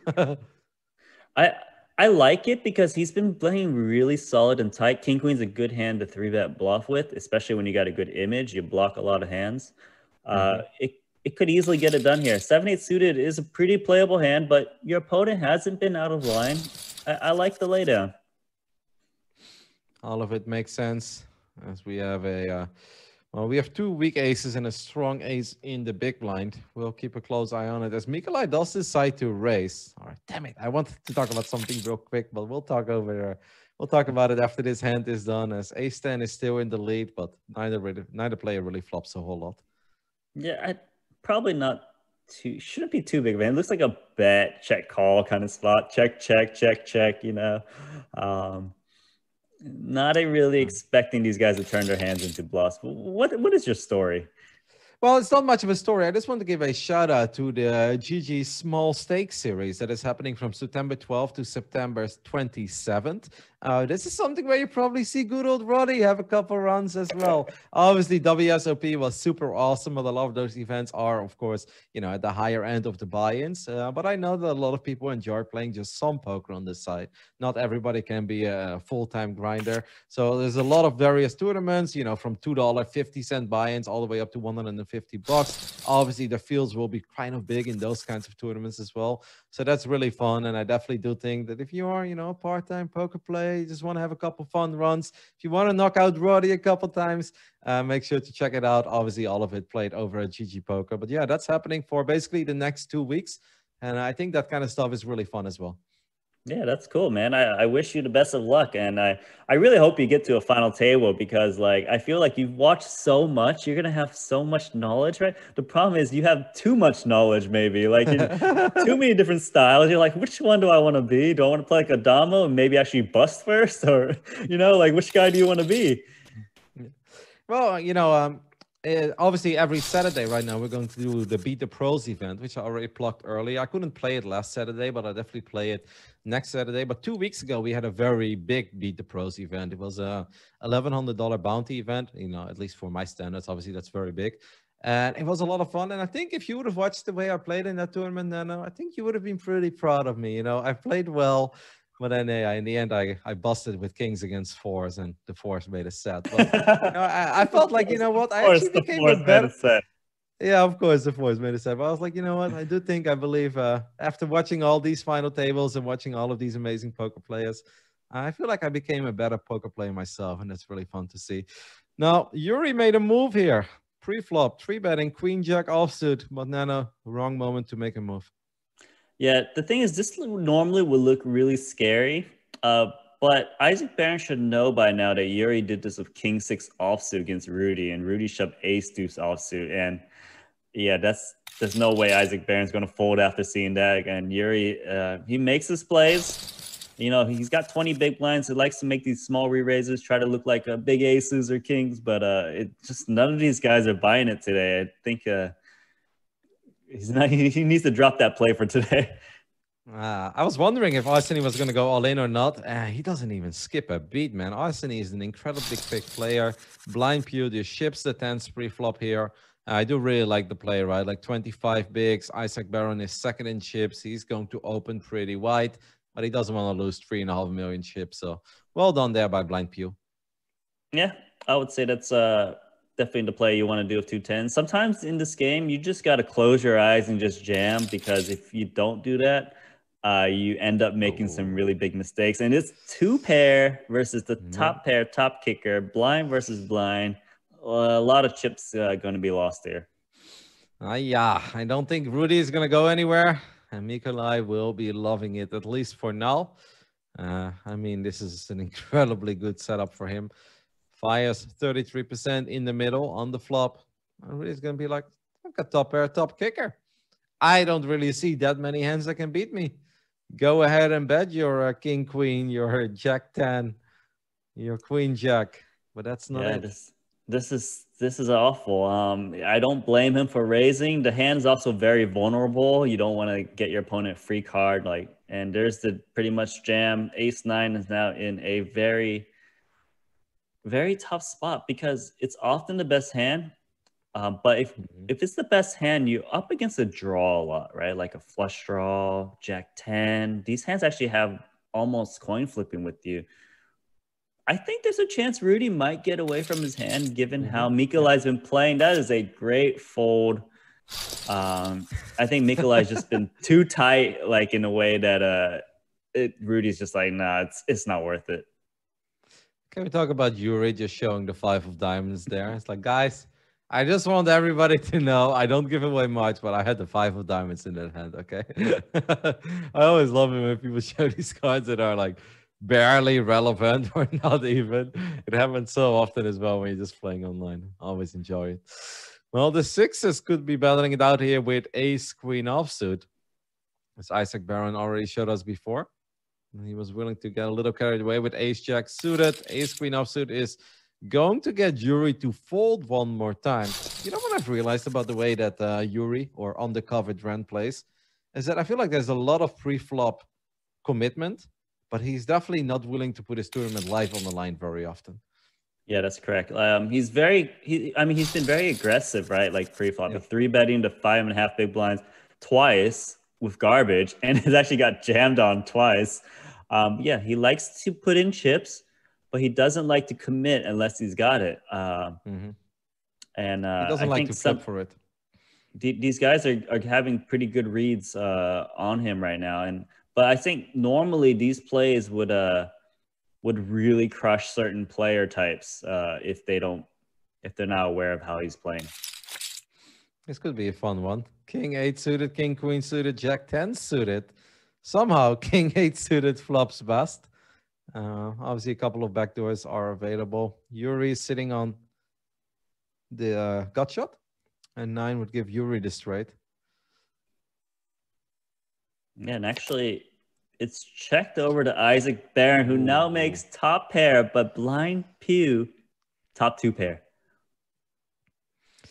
Yep, Isaac Baron is going to feel pretty good about that turn card. Little does he know that at this point, it really is no good for him at all. That is a big bet by Blind Pew. Do you think that's because it's three-way and, you know, it's been kind of a weird post-flop line so far coming out of everyone? I agree. And also, you know, he can represent a lot of draws, like the random 6, the 10-9s, the Jack-9, 2 space. It's a lot of draws he can represent. So a lot of people are going to just call down a little bit. And there's another bet, and Isaac is in a very tough spot. Well, he's got a bluff catcher now once the ace rolls off. It's tough. I hope he can get away from it, but, you know, like, I don't blame him if he calls here. There's a lot of missed draws. It's just going to come down to his read on his opponent. Would he bluff in the spot in this situation? Yeah. If I was in Isaac's shoes here, it'd be so tough to really put Blind Pew on in hand. Where it's just like, he goes check, check, check. Isaac does make the call, and he's going to receive the bad news that Blind Pew got the best of him with that King 8 suited, making 2 pair. I thought maybe the ace could have saved Isaac, but apparently it didn't. I don't know. It's just a very hard hand to read, I think, right? If you're in the shoes of Isaac Baron there. Because it's a big blind. Like, obviously, the big blind special could be anything. But King 8 is probably one of the last hands that he would have put his opponent on. Especially because you would expect King 8 to bet the flop. So he wasn't worried about the kicker usually. It was just, yeah, it was such an interesting hand.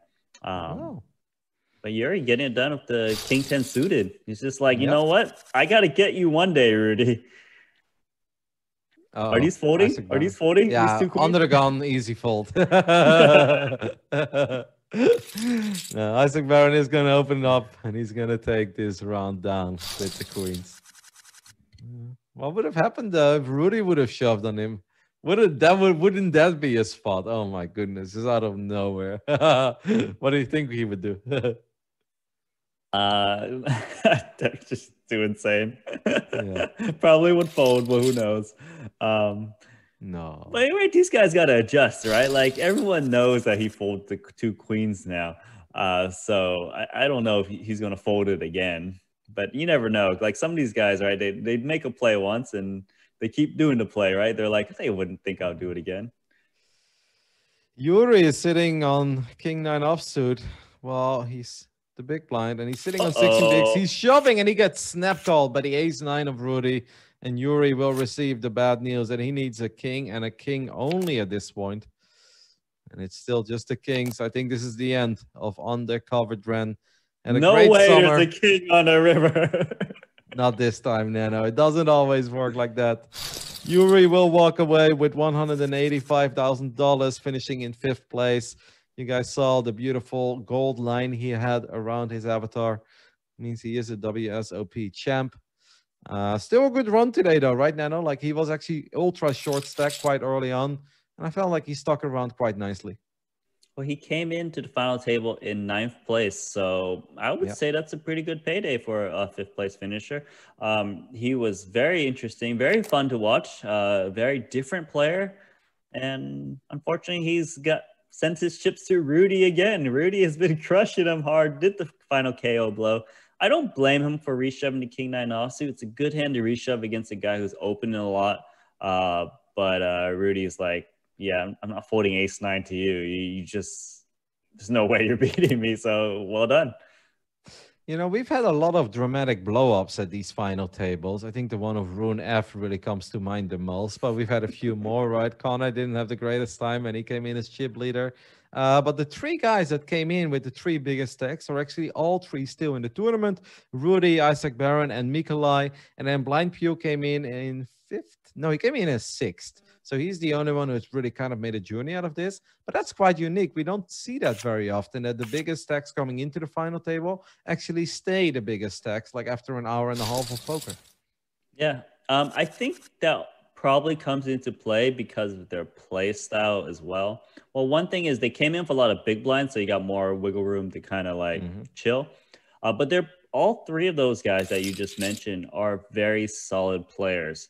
They're not really that out of line, going really crazy, and just spewing off their stack or maybe doubling up. So, like before we lost Yuri, it was a bit grindy, five-handed for a while. So we did lose them, but right now the stack sizes are very deep. It's 40 big blinds minimum. One guy's got like 80 big blinds or so. This is going to be a bit of a grind with these guys, but that's just means a lot more post flop play. And who's going to out solid who right now?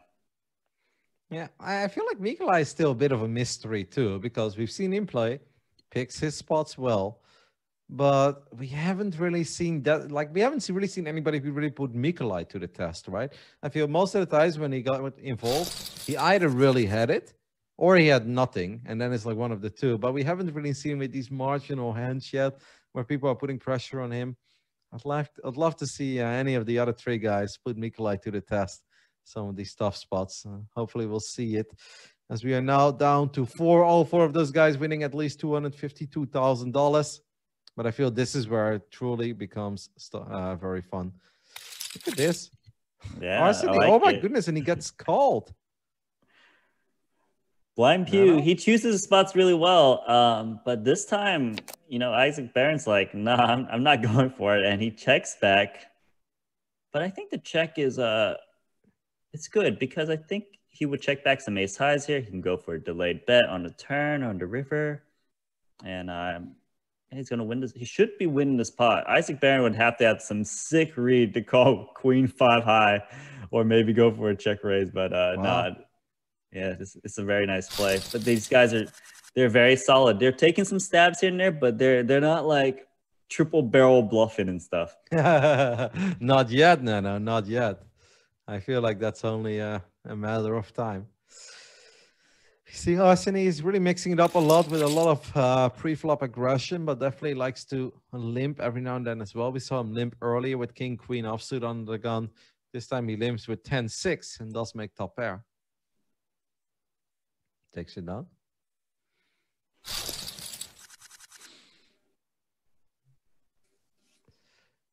Well, Nano, I gotta say, it's been very unfortunate because the whole who do you pick has not been very fun for me today because Mr. Burns got eliminated immediately. And your guy is still going strong, but I have the feeling he's not going to win it, though. Like, I do think Isaac Barron capable, obviously here finishing top 3, maybe top 2, but I don't think he's going to take it down. It does seem like a Rudy you're going to win it, right? But I really feel like this is going to take some time, given how they've been playing. But Blind Pew, I think, is the one guy. He looks like the guy who's going to go for that triple barrel bluff or splash around a bit. Yeah. He's betting here with the ace 5. He bet really big, actually, on the flop.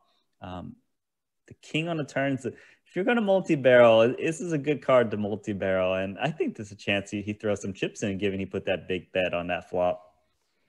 Well, don't forget the previous hand. He was also betting really big with the Jack Deuce offsuit, I believe it was.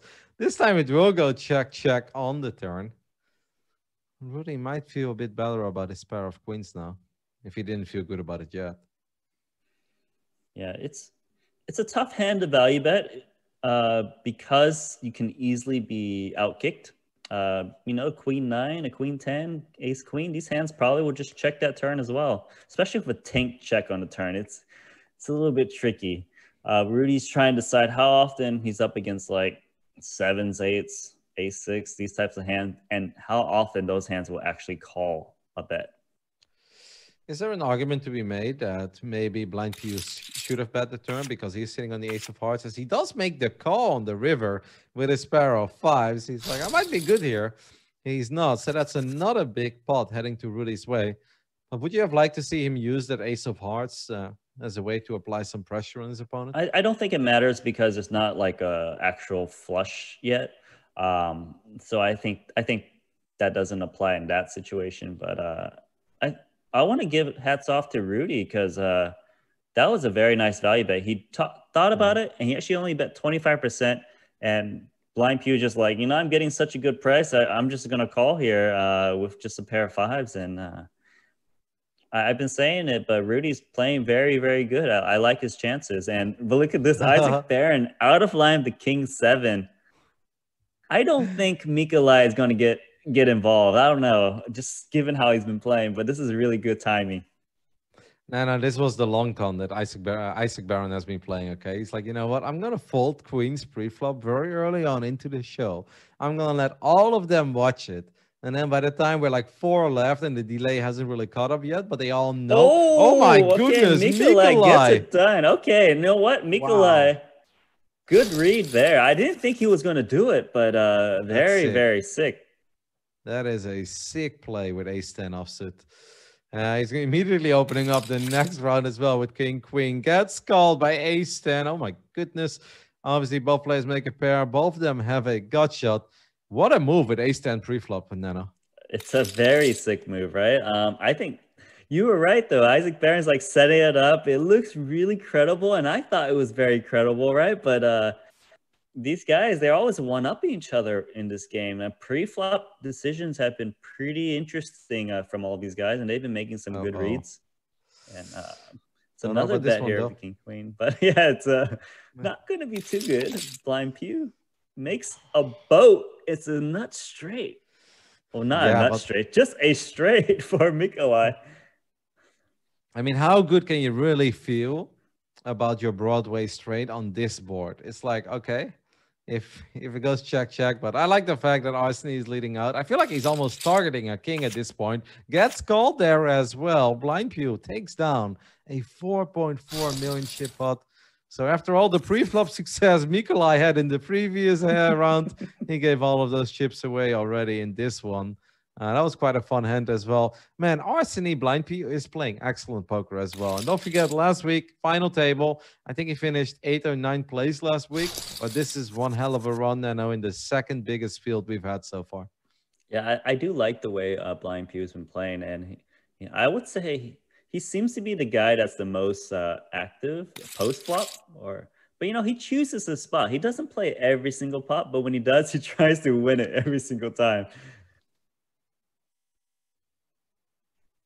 Isaac is going to bet his ace-queen. Very small bet, quarter pot. But Rudy is not tempted to continue. So it feels Rudy obviously still our dominant chip leader, but Blind Pew and Isaac are awfully close to each other. And Mikolai is starting to get the short stack. As a lot of you guys know, in case you're not, the blinds don't go up by time here, but they go up by the amount of hands that they've played at the final table. You guys can see that on the top left side. So in 7 hands, the blinds go up again. But all of these guys play quite quick. So obviously, the quicker they play, the more hands they play, the quicker the blinds will go up as well. And that means that things could get a little scary soon for Mikolai. Look at this. Nice play for Isaac Barron. He's just like, you know, one of these 3 bets got to get through eventually.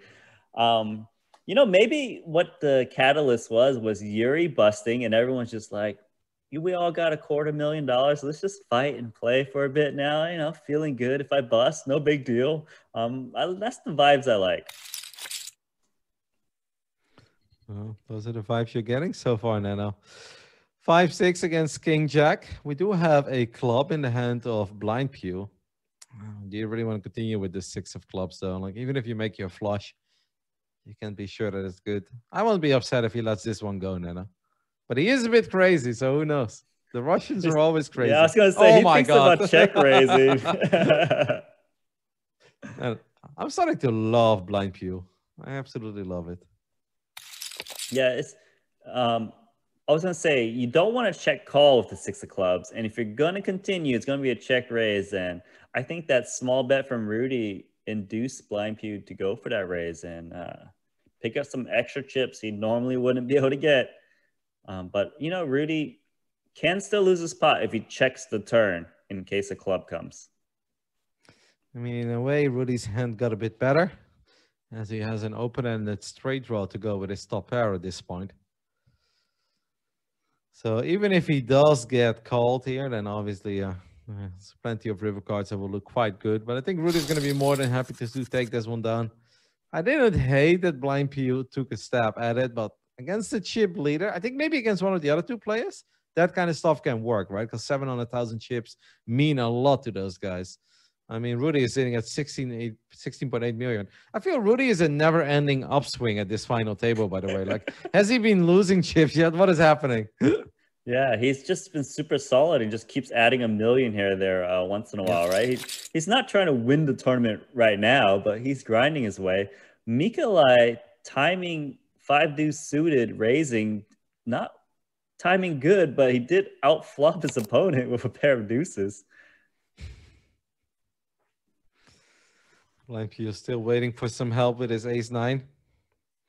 Starting to look pretty grim. 1.1 million in the middle. That's obviously a serious amount of chips for Mikolai. The 7 is safe. I don't know. I feel like these are the kinds of hands where even if Blind Pew all of a sudden leads out right now, I mean, he's got the 9, so yeah, you can pretend that you have a couple straights perhaps, but and maybe it would have worked, but he decided not to go for it after it failed with the 5-6. That means that the blinds will go up in just 4 hands at this point. 160,000 big blind now already.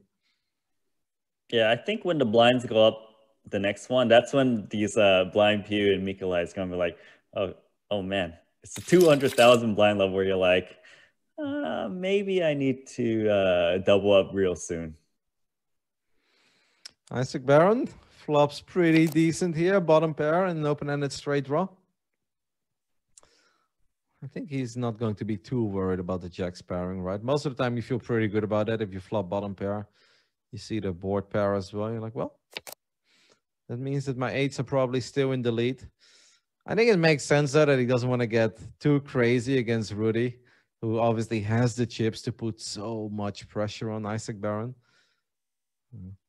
Yeah, I think the way everyone's actually been playing is leave Rudy alone.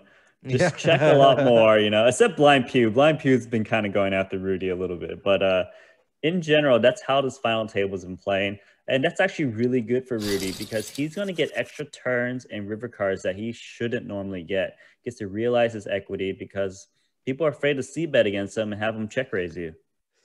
Well, when Mikolai has ace-10 offsuit, crazy things happen pre-flop. So let's see as Blind Pew decides to open king-7 suited. Maybe he feels like he just wants to pick up 1 or 2 more blinds before the blinds go up. But we know Mikolai loves his ace-10. I get in these 3-bet vibes, aren't you? Like, it's just like 1.1. Oh, wow. It's a small 3-bet, but it's still 3-bet. Yeah, he is going to 3-bet the hand. Yeah, he's just like, you already won a big pot of ace-10, you know? Just something always clicks in your mind. It's like, I can get it done again. And he does get it done again. What do you make of that sizing, though? That's not something I see very often at these final tables, to go from, what was it, like 320 to 880? Yeah, about 2.5x. It's very small 3-bet. I think he actually lets his opponent have a lot of good odds to call out a position.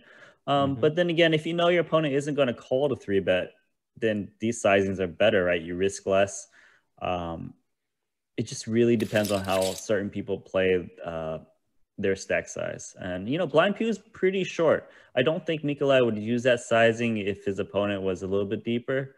But normally you would just see like the full 3x 3-bet.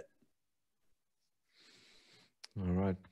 Let's see what happens here. Isaac Baron has a lot of outs to hit something good on the river. But at this point, he's still trailing against Rudy. Is 5. Fortunately for Isaac, that is one of the cards he was looking for. Makes the straight. Actually makes the nuts. He went for the check raise. You see that? He's just trying to get sneaky. And now everyone's going to be like, okay, Isaac, this is going to be scary when you check to me.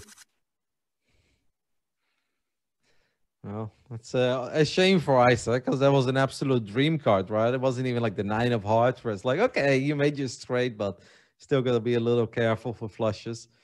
No, made the good old cocoa nuts, but didn't get paid off.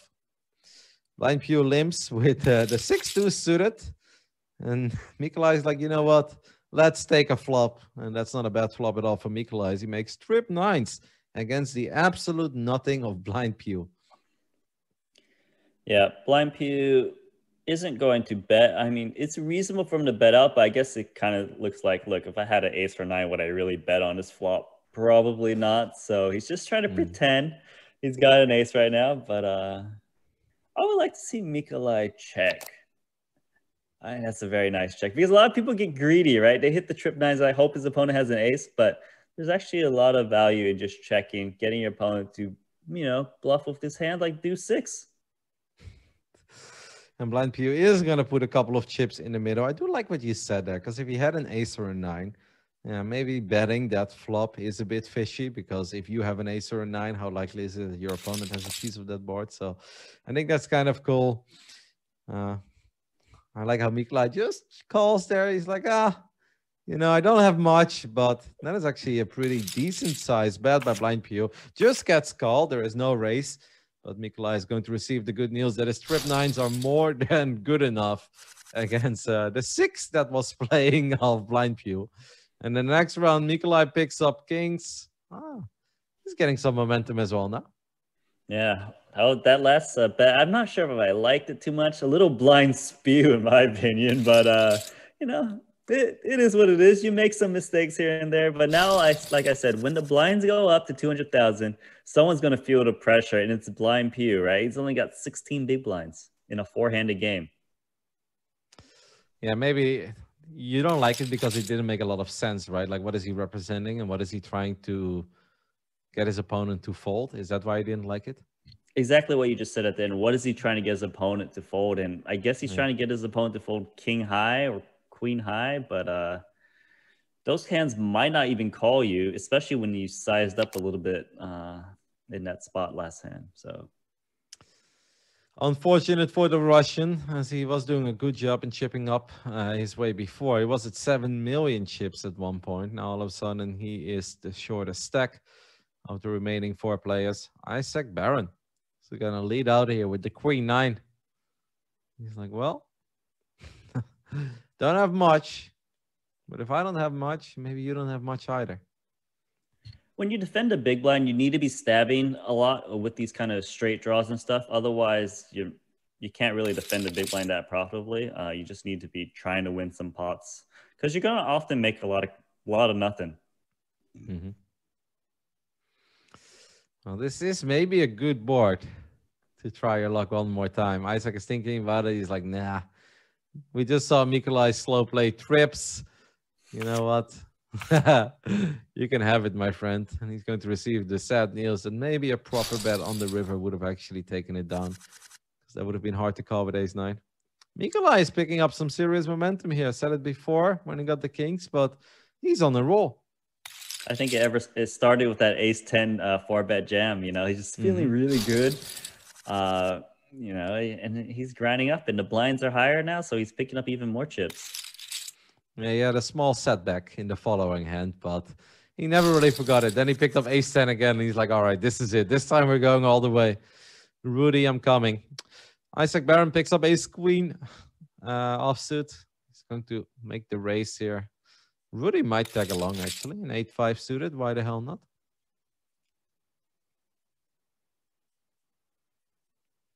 Unfortunately for Rudy, he doesn't really flop a whole lot. I don't think that this hand is really going to go anywhere. There's no need for Rudy to really commit more chips here. The blinds have gone up now, 100, 200 at this point. And that means that Blind Pew is sitting on 15 bigs. I mean, you can wait, but you don't want to wait too much longer. Yeah, it's the thing is the guy who's in third is out chipped you a lot, right? Third and second are almost the same stack now. Everyone's just looking at Blind Pew, and everyone's playing really solid, right? And then eventually someone goes out. This is kind of the way this final table has been going. Not too crazy, but you know, people are sticking around pre-flop, sticking around the flop here and there, and yeah, here's the continuation bet. Isaac's got ace-7. It's not a good ace high, but it could easily be the best hand, so it is worth a call. But you get outdrawn sometimes. It was the best hand, so he was correct, and you were correct. Unfortunately, no more, as Rudy does make a pair of 9s on the turn. And this is a pretty serious spot already, 2.3 million. It's a funny river card, a 4 of clubs. Completes a whole bunch of draws. We'll see if Isaac wants to pretend that he has one of them. That's a big bet by Rudy. It's a very big bet. Don't think that's a value bet, right? Yeah, it's a value bet. I mean, we saw him value bet the Queen 8 earlier with like second pair. So Rudy's really good at recognizing where he's at. Try to get looked up by a 6. A 6, I guess, yeah. Must have been specifically a 6 then, because otherwise... Exactly. Yeah. Mikolai decides to open it up here under the gun. King 6, but Rudy has ace queen suited on the button. It's obviously nice as chip leader when you have a pretty high VPIP as well. You guys can see that. Obviously, a lot of people that are new to the clients, like, what are the small numbers next to the time bank? That's the amount of times that they put chips voluntarily in the pot. So you can see how active they've been over the last 50 hands. And Rudy has been very active, but then it's always very nice when you pick up monsters like ace queen. I mean, but he just flat ace queen in position. Wow. So, you know, he's getting a little bit punished, right? You know, he didn't bet the flop. He didn't re-raise pre-flop. I think it's just everyone being a bit tighter right now, and just their play styles when Blind Pew is still around. I do always feel so bad myself when I have a nice hand like ace queen. I'm like, you know what? I'm going to set up the trap. But then it's just like you completely miss, and then you get outdrawn, and you're like, geez Louise, I did a terrible job this hand, you know? Like, and you always lose against some king 4 offsuit or something as well. You're like, what did I do? You know, like, should have never been in this position. But I don't know if Rudy's going to feel like that. Maybe he's got no time to feel like that, because he's obviously still the chip leader here. But it's time to let this one go. All right. I mean, he's got the best possible nothing hand again. The nothing, but yeah. The thing is, I don't think you should be hero calling here because it doesn't make sense. Like if someone was bluffing, they probably would have bet the flop. If they didn't bet the flop, they probably would have bet the turn. The fact that it just goes check check, it just seems so unlikely that ace queen is good. But it's the nut straight. These two guys just keep making big hands against each other. Yep, and Rudy, once again, right? Top pair, top kicker with ace-9 offsuit. That's the exact same scenario as we saw before, and he bets big on this flop, Nano. This could spell trouble. I kind of hope that Mikolai just calls. The reason I say that is his hand, it's obviously the nuts, but Rudy folded the ace-9 before, so he is going for a check raise. I'm a little bit worried that Rudy might like get away from his hand, just given how he played against him before with top pair, top kicker, and he folds again. Does. That's back-to-back folds with ace-9 while flopping top pair, top kicker. That is, I mean, on one hand, you can say that we expect that from these guys because these are obviously super good poker players, but that's still really impressive to me, Nano. Yeah, no, it's very impressive, and that's the thing. That's why I wanted to see Mikolai just call. Normally, you would be check raising the straight there, but I just had that vibe that, you know, Rudy can get away from his hands. He's not going to like call the flop. Even if Rudy had like 2 jacks on the flop, right? He probably calls the check raise, but he probably might get away from a turn or a river card. By just calling, you let him hang himself. Maybe you don't win all the chips, but your goal is to win, you know, like 5 million chips or so. Yep. And imagine if an ace rolls off on the turn or something. It's like, catching. Mm-hmm. Then there is like almost absolutely nothing that can go wrong. Jack 8 is leading out here. Rudy does make the correct call with 5-4. He's still in the lead, but obviously the ace of hearts is giving Mikolai a whole bunch of additional outs. At this point, any jack, any 8, or any heart will give him the best possible hand. Yeah, he's thinking about betting again, and I wouldn't fault him. It is blind versus blind. He's got a lot of outs against like a 7, a 4, a 3, and try and get those hands to fold is very reasonable when the ace comes off. But he is going to just check, which Rudy is probably loving. You know, you don't want to get barreled into again on this card. We'll see what Rudy decides to do. In the past, we did speak quite a bit about protecting your pairs, but Rudy decides to not to do it. Mikolai does make the best hand on the river with the 8 of diamonds. I mean, too many out syndrome. Sometimes it's real, Nano. Not this time. Yeah, it's a lot of these guys have been giving up free cards and letting their opponent realize their equity with hands that probably would just fold to a bet, and it's punishing some of these players. Mikolai, he's gonna have a lot of chips now. He's got over 10 million after this hand ends. I mean, we saw Rudy make a couple of excellent folds. Eventually, I feel like no matter how good you are in poker, you're sick of folding. Rudy does make another correct fold here, and that's only because he's been beat on the river. But I do feel it's just human, right? As Isaac picks up aces this round, but like no matter how many times you can tell yourself, like I should have folded here, I should have folded here, I feel like eventually it gets to you. Do you have that as well, Nana?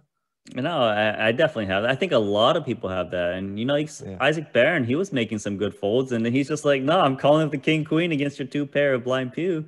So, all these guys have that. It's about keeping your emotions in check. It is going to be 3-bet Isaac Barron. And he's 3-bet a few times. But, Mikolai's like, you know what? I got these chips. I'm going to hang on to them this time. I'm not going to call 7-6 suited, which is a hand you could call a 3-bet with.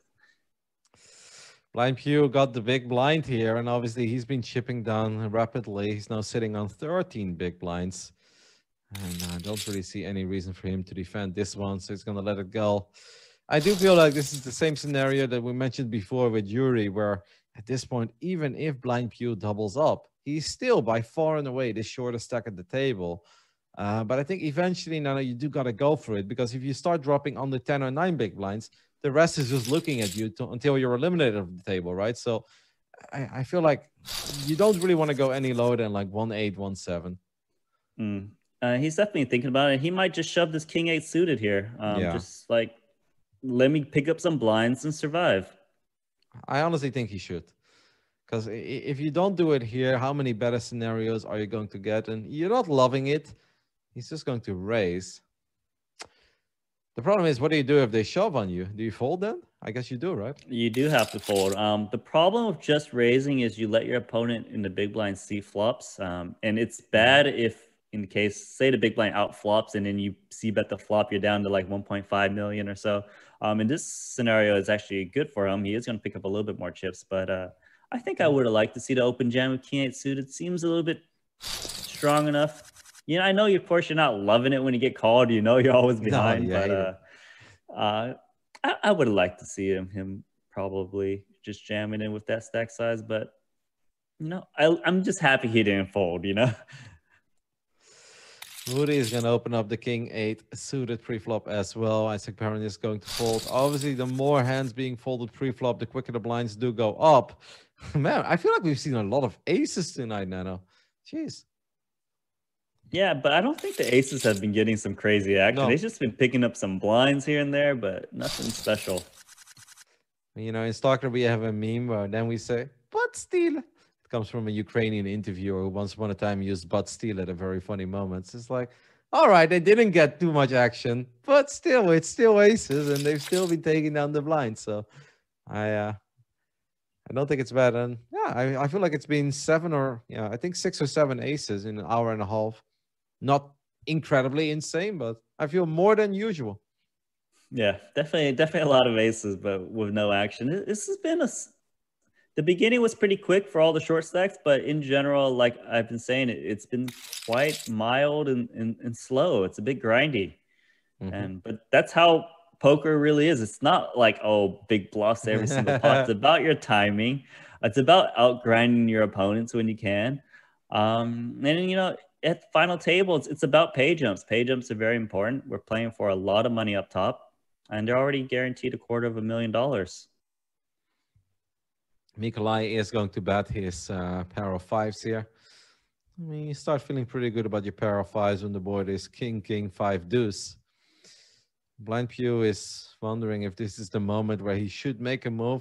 I don't think that Blind Pew really believed that Nikolai had a part of it, but it's just, he's like, if I'm wrong here, I'm out. Let's wait. Maybe I can find a better spot. But he's down to 10 big blinds right now. And that obviously means it's getting pretty dire. Yeah, I think you're right. It's just like sometimes when you get that very short stack, you're like, I feel like I really should bluff here or really make a move. But like, if I'm wrong, it's a disaster. I'm down with like 5 big blinds left or whatever. But yeah, I definitely agree with you on that one. It's Isaac betting the ace jack, picks up a straight draw now. Pair of nines of Rudy still in the lead. I mean, once again, I don't think Isaac wants to get too carried away here. Obviously, he can look to the left as well. I see Blind Pew sitting there on 10 bigs. Does make a pretty big bet. That's like, wow, and he gets Rudy to fold the best hand. I feel like Rudy just doesn't like pair of nines, okay? I think I've got it figured out now.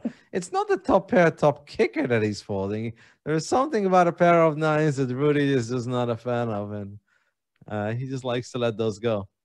Yeah, I mean, this one's a little bit easier. I mean, it's this more reasonable fold, right? Because it's like a third pair. But the 2 other ace-9 hands were some really sick folds, and it was against the same exact player. No, I know. I was memeing a little bit, and those were very impressive folds. You're always memeing. You're always memeing, right? Not always. Quite often. I mean, you should see me play, mate. I'm spamming emotes nonstop. Snapcams and everything. Like, I've been having the most fun with Snapcam. Yeah. It's been the best. We lost our guy Mario, who probably would have been the emoji guy, right? Like you were saying. Yeah. But he no was emojis. Emotes when we played. Rudy is sitting still on the nut flush draw here, and obviously he does have the best hand, but there is a possible chop scenario. If the last card is an 8 or higher, we are going to chop this one up if it goes check, check. And I kind of feel like that's a bit unnecessary. Rudy still has more chips. He's sitting on the nut flush draw. Actually, the 5 is a good card for Rudy. Little does he know. Yeah, it isn't going to be a chop pop. But yeah, like these guys are not multi-barreling as much. But I'll say that when they do multi-barrel, it probably is going to work. Like you saw Isaac Barron bet the ace jack on that one. Because if they're not multi-barreling all the time, it sure seems like they got a top pair at least, and it has been working when they've done it. Nikolai picks up kings. Also not the first time we saw kings tonight. Blind Pew can't really do anything. He would check this offsuit. By the way, I don't know if you feel the same way, but if I'm Isaac Barron and I lose a hand like that, ace-3 against ace-7, because the river is a card load and 8, I feel like I just got sucked out on. Even though I was behind all along, I was like, hey, that was my chop. You know, what's happening over here? Right, or like say you get in like ace-10 versus ace-9 versus ace-10 or something, and like you double paired board and a river to 10, you're like, you got sucked out on, even though you were behind the whole way. This hand is rather interesting, as Nikolai obviously already had top pair. Now he makes top 2 pair on the turn. Rudy still sitting on a pair of 7s and a gut shot, but he lets it go. Rudy is good in not getting in trouble. I definitely have noticed that. Yeah, he's playing really solid, and I think Nikolai, he should be recognizing that Rudy is folding really big hands to him.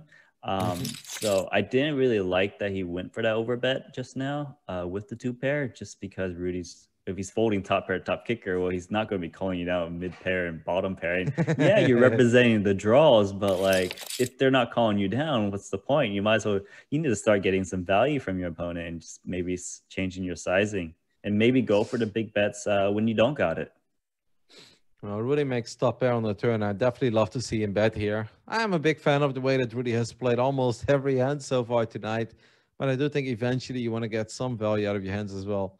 I gotta say that's big. I didn't think that he was gonna bet 700k into a 900k pot, but you know what, Nano, I like it. Power play. Yeah, I mean, nothing wrong with that. You got the top pair. But, right now, let's wait for Blind Pew to just get it in. And Rudy just opened up 9-5 offsuit. He's been a really solid chip leader, though. Like, I feel like he just hasn't been too crazy. Well, guys, Nano kind of predicted it, and I think he was right. We had a very explosive first hour where we lost 4 players in, well, the blink of an eye.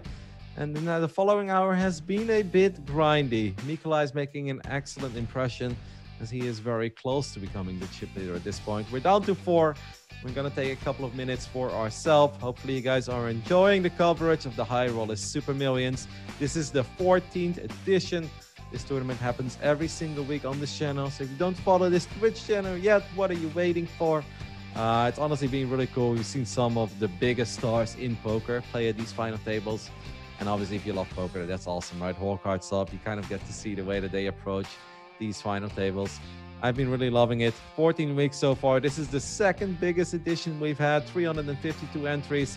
Nano is gone. I'm going to take a couple of minutes as well, and we'll be back in just a bit to continue the coverage of this 14th edition. Stay tuned. We'll be right back.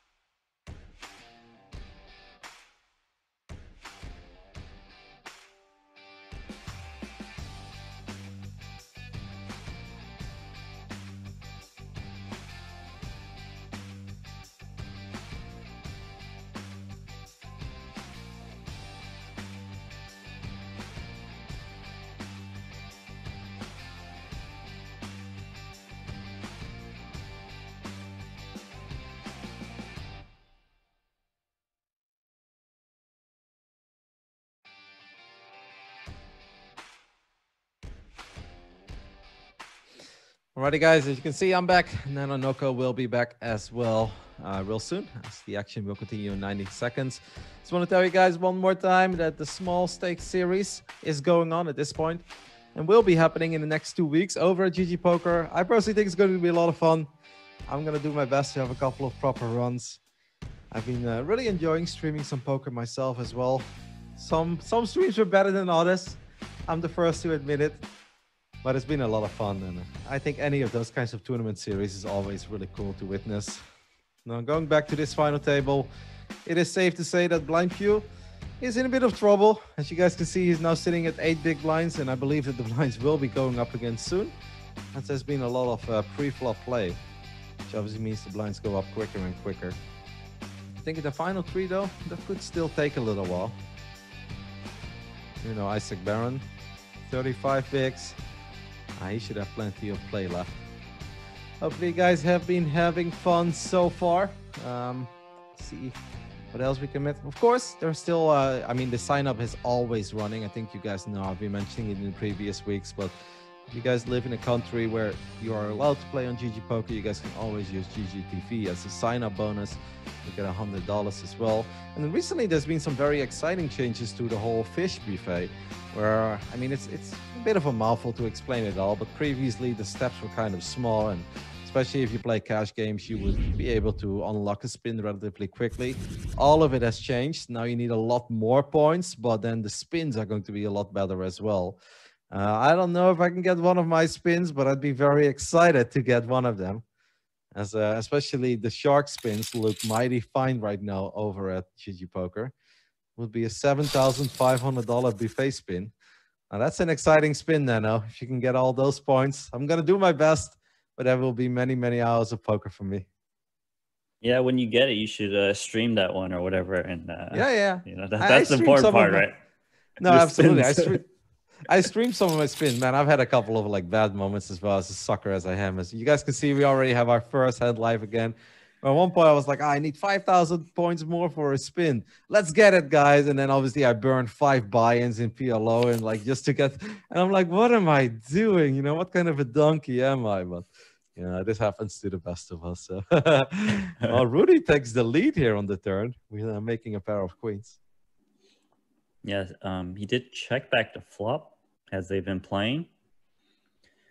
Mikolai is going to just try to value bet. And I don't blame him. Like, a lot of times your opponent has like ace-9, ace-10. They're just going to check back. But it's going to be hard for him to get away from this. I feel like when he checks, you kind of got to pay off with the ace-5 here because you're up against 2 spades a lot. Mm-hmm. But he's just going to bet himself. And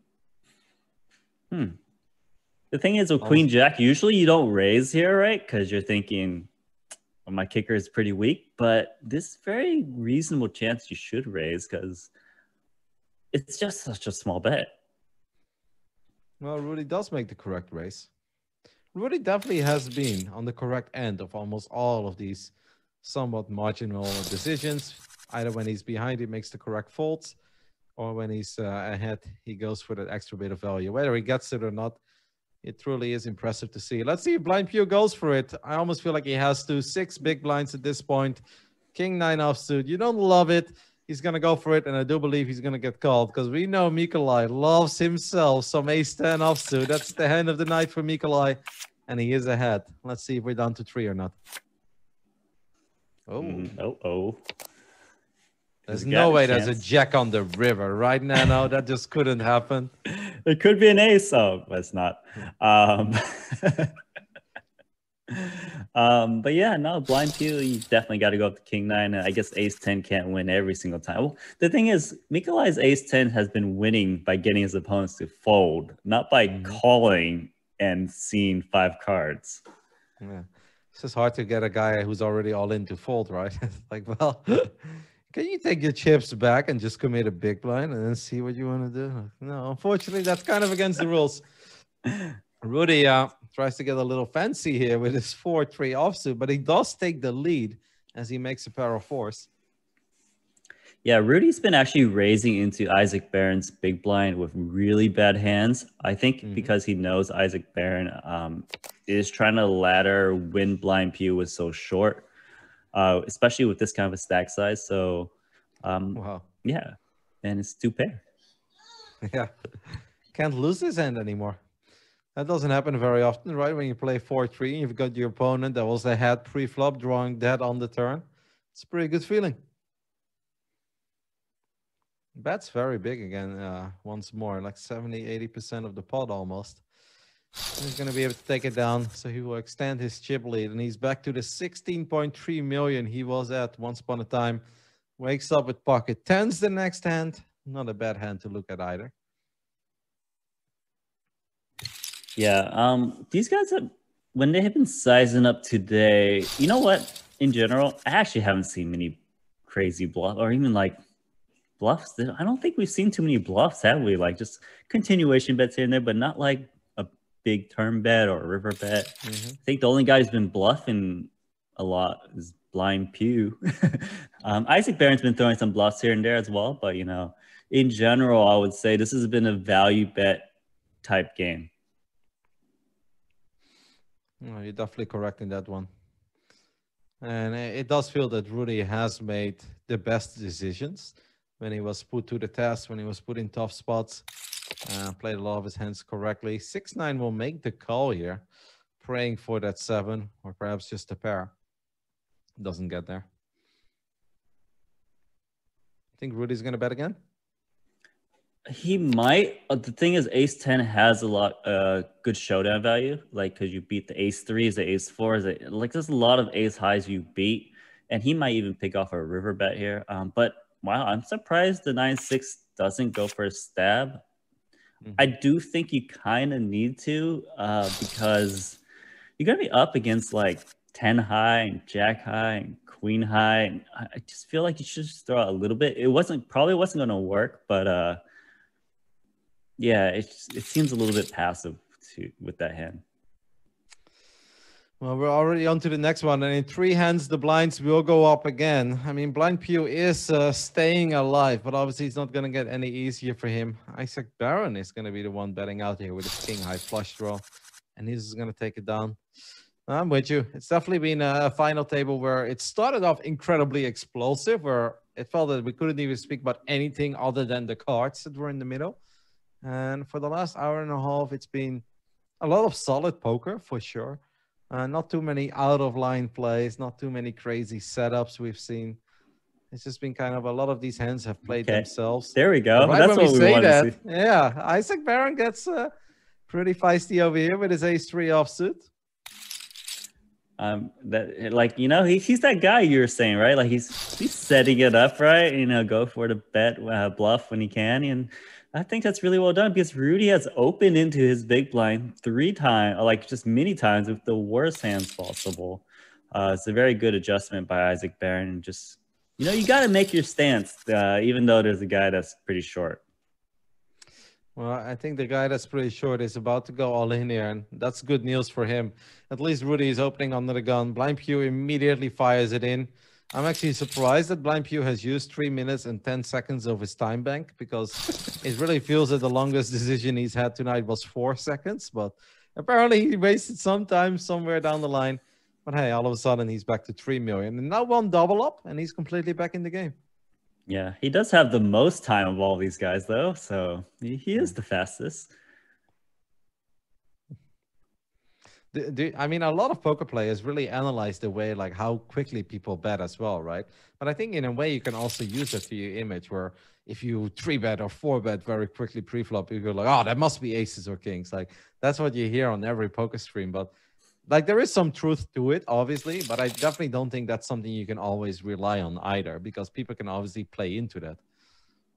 Yeah, I think it can easily be a big mistake if you assume that, because you can have a pretty good read on some guy and it's probably correct, but if you make the same read against everyone and it's wrong, it's really bad for you, because you could be making some really heroic folds, like the 2 queens of Isaac Barron, right? He saw the quick 4-bet from Blind Pew, and Blind Pew should be out of this tournament. I think. I assume that he's not 4-betting that big to fold the rest of his chips. So, No. you know, it's a lot of different scenarios can happen. I would say this though, if we still had KO Burns, your pick, Yeah. we would have a very different ending here. I feel like he's the guy that be like, man, these guys are all playing nits, and I'm just going to keep betting and bluffing them. Oh wow, look at this mid-pair value bet, and things are getting a bit spicy now. And Rudy has got a clear chip lead. Yeah, he's not playing like some crazy poker, but like he's really out grinding his opponents really well. Blind Pew is all in again within 0.1 second. He looks at his first 2 cards. I feel like he used the squeeze function. He sees the king of spades. He's like, that's it. I'm all in. He's like, we'll see what the second one is. And this could actually be another hand where I think he might just shove it again, right? I mean, 12 bigs, pocket 7. Why the hell not? Insta shove. Hey, mate, all of a sudden, he's over 4 million now. What was he at? Like 1.2, 1.3 at one point when he shoved about the king 1.8. About 1.8. Okay. I feel like he had 6 or 7 big blinds at one point. Anyways, we're moving on. Blind Pew definitely back into it because Isaac Baron is within striking distance from him now. Only 2.6 million chips more. As we have ace for betting and Mikolai folds the best hand. The pocket 5 go into I'm not loving the way Mikolai played that one. Like pre-flop, he might have could have been able to just jam it in. Flop, I think he should have called. I mean, Rudy's like, we've seen him bet like 25%, just trying to take it down. But I think Mikolai he's trying. I think when the blinds have gone up and his stack size is shrunk. Oh my God. Okay. Who cares what I'm talking about? It's the straight versus 2 pair. I don't think Rudy can get away from this one, right? No, that'd be too much. Like if it's just if he would have had like 10 jack, I believe he could, but with like no. Well, he just calls the flop bet, and that's going to save him the chips, actually. I still think that this spot is going to get very big. It's going to get big. He doesn't have to lose them all, though. Well, that is maybe a pot-size bet. And let's see what Rudy decides to do now. Rudy, I mean, he might put his opponent on like king queen or queen jack, right? Like I think those would play it in a very similar way. Oh, nice. Oh my God. You did not do that. Okay.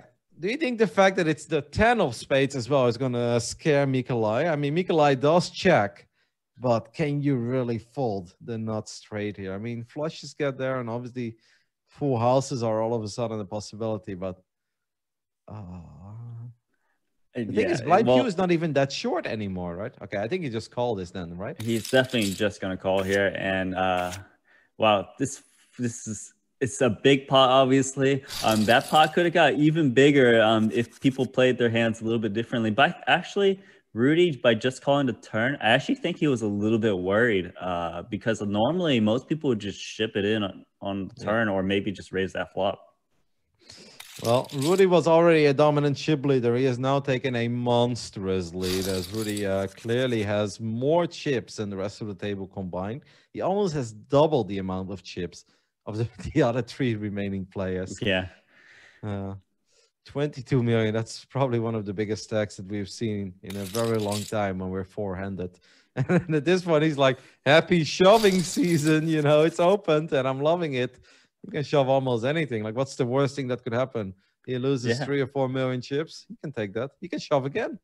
But he's going to win $500,000 each time he does this. And it's like by the time he gets called, it's like free rolling that all in. And the thing is, these guys are playing so solid and so tight, right? In general, that they all understand the ICM really well and know what that situation means. It means you can't call to all in. So this is actually perfect for Rudy. He's going to be able to chip up so well. And Isaac Barron here, ace-7 suit, might just open fold. Shove? I don't think he should shove. But he thought about it. He's like, am I supposed to really raise it? Am I supposed to? I don't know. But, you know, you can see Isaac Barron was like, he was in tough spot already, free flop. The thing is, obviously now we see that Rudy has like 7-4 offsuit, so he can't do much. But how do you think Rudy would have played a king-queen suited there or a king-jack? He's shipping it in 100%. He's just, for sure. All right, maybe this is a hand where Isaac and Blind Pew are actually able to play some poker. Ace-3 suited is going to open, and Isaac sitting on queen-10 suited. This is gonna make the call. Ace-3 is still in the lead. Yeah, I just feel like Rudy has got the perfect scenario to chip up ever since that pot. They're like the tone has really shifted for the other three. They're like thinking like, how am I gonna try maybe cruise into first somehow? Now they're all thinking, how am I gonna make sure I get second and then battle it out for first? I mean, the pay jumps are so big, right? 252 is nice. 343 is better. 457 is starting to sound good. But the first place is the second biggest first place we've had in 14 weeks of the High Roller Super Millions. But yeah, even second is basically like winning a regular one, right? Like most of the time, first place was 440, 450. Well, you're able to take that down right now. Yeah, exactly. And then you gotta feel so good when you're one of the other guys, not the chip leader, winning a pot. You're like, oh well, I increased my chip stack and I knocked down their chip stack a little bit, right? Those guys that are super short. Here's the Jack 9 just shipping it in. Like Rudy is really he doesn't care that Isaac Barron has like 25 big blinds because he's thinking Isaac Barron's only gonna call like Ace King suited or whatever. He's got Ace King suited. Speaking of, he got ace king suited. Rudy might actually call this because 8-7 is a hand that doesn't flop that bad. Takes the lead with a pair of sevens. Oh. I feel like this can get gnarly. Well, it's an ace on the turn, so Rudy does get outturned. 7 of hearts on the river for the ultimate setup. Well, I think Isaac is going to bet this turn, and I don't know if Rudy's going to call one here. No, I feel like this is a really obvious ace, right? Yeah, really obvious, right? Like check back the flop. Probably would have open mini hands to begin with. Yeah. It's good fold. That almost has to be an ace. This could be a shove here from Mikolai. He's now the shortest stack at this table, and he's going to take this one down. Obviously, with the blinds going up this quickly, because we have so much pre-flop play. I mean, every round is massive. There's 500,000 in the middle, like you said before as well. Eights are going to shove, and eights should be able to take this one down as well. Just like that, 1,000,000 chips heading into Mikolai's way. It's insane. Yeah, and he's only got 11 big blinds too. 4 absolute garbage hands. Oh, the walk with 7 deuce offsuit. That's when you feel like you're on top of the world. Yeah, it's the shortest stack. You get a walk on your big blind with 7 deuce offsuit. It doesn't get much better than that. I like that as well, shoving the queen jack suited. Standard play, but still scary, right? Because you're shoving 2.7 into a guy with 22 million. You know, like the other guys is short as well. Oh, shoves 12 bigs, ace-3 from the button. Mikolai is not afraid, mate. He's like, this shoving thing is working out. It's an easy game to play. King Jack, though, he's like, I've got a lot of chips now. What do I do? It's the same thing. Isaac Barron, the tank. What do I do? I guess I'm gonna min raise. I think that's what Mikolai is gonna end up with. Oh, he actually just open folded. So Mikolai's like, had enough shoving for me. I'm out. And King 9 is an okay hand to shove, but it's just not very nice to call anything with because you rarely have the feeling that you're going to be ahead. Well, Isaac Barron with the queen, right? Then. I think he might just open. No, he's shoving. Okay. Well done. You know, I don't know, Nano, but obviously in the client, besides all the tournaments and then the cash and then the Russian play, you also have all in or fold over a GGPoker, and you can make bingo, and then you can hit a jackpot. I'm starting to feel like I am playing some all in or fold poker over here, and I'm trying to complete my bingo card. Right, and the thing is, even the chip leaders, they're forced to go all in or fold. And you can see he just jammed the 8-5 offsuit. Yeah, we've turned into an all in or fold tournament, but with huge pay jumps. I actually, I had force might call, right? I mean, shortest. Wow, that's a folds. Big fold. Guess he doesn't want to flip. The problem is, mate, you're the shortest stack at the table already, and the big blind is so big. I mean, Rudy is just shoving almost anything as well. Yeah. Oh man. I guess he just doesn't. He's just hoping someone else maybe busts first, and Yeah. this could be it. Well, actually, no, I don't think so. I don't think Isaac's gonna shove. Yeah, I was gonna say Isaac's gonna raise and fold probably because Isaac has too many big blinds to start the hand. That's why he didn't just open jam himself because he doesn't want Rudy to wake up with a hand. King Queen 2.3 here. million to win 6.1. He's getting a good price with his hand. The problem is if he loses, it's pretty bad. He might Yeah. call here. It's not a good spot. It's not a good spot. It's not a pleasant spot. And for the first time in quite some time, you can see that one of our players truly has a proper decision to make here. Okay, Isaac does find a fold somewhere, and we know it was the correct fold. Rudy is giving us the not sure if. I love it. It's fun to spam emotes when you are out chipping everybody 10 to 1. You know, that's a good moment to spam some emojis, Nano.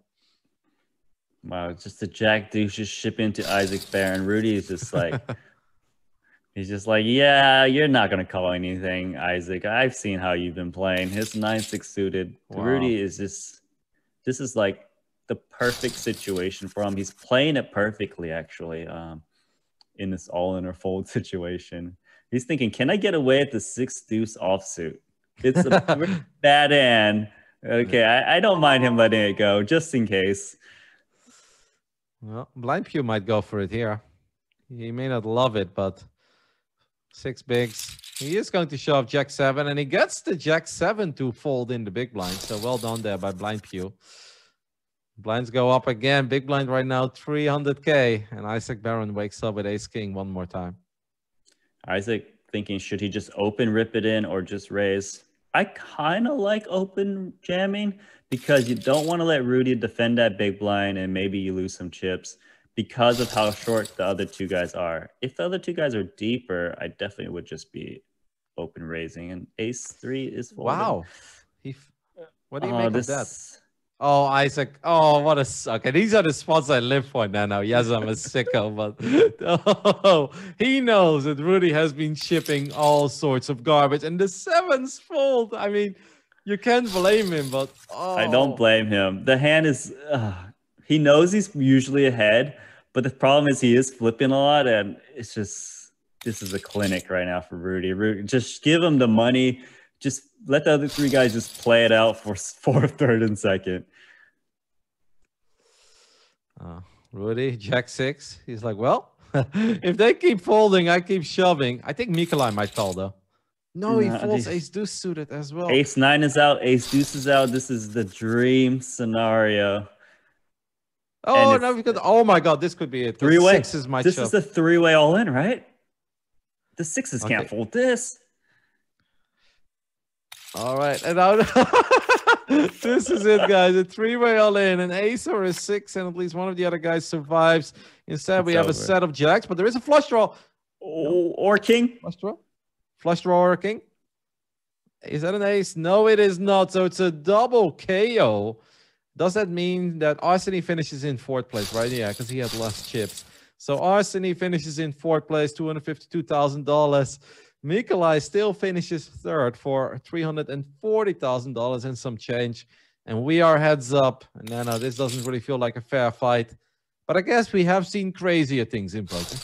But I mean, this is Isaac's probably like, thank God I got 2 bust outs in one hand. This is a potential all in and call hand. Depends on how Isaac decides to play it.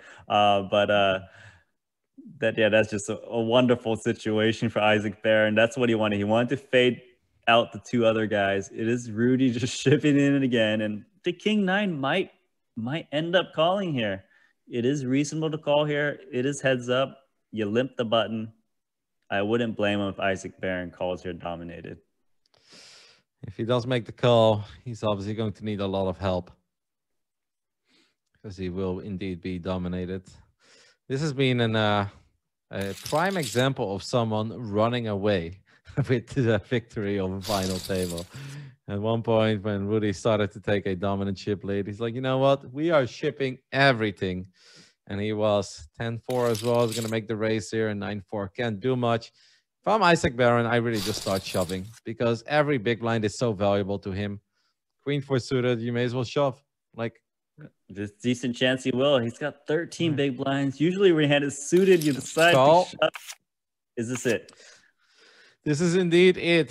If Isaac does not get any help, then Rudy will be the 14th champ. There is a queen on the turn, though, so unless the river is an ace, we will continue. And the river is not an ace, so Isaac Barron stays alive, chips up to 8.1 million.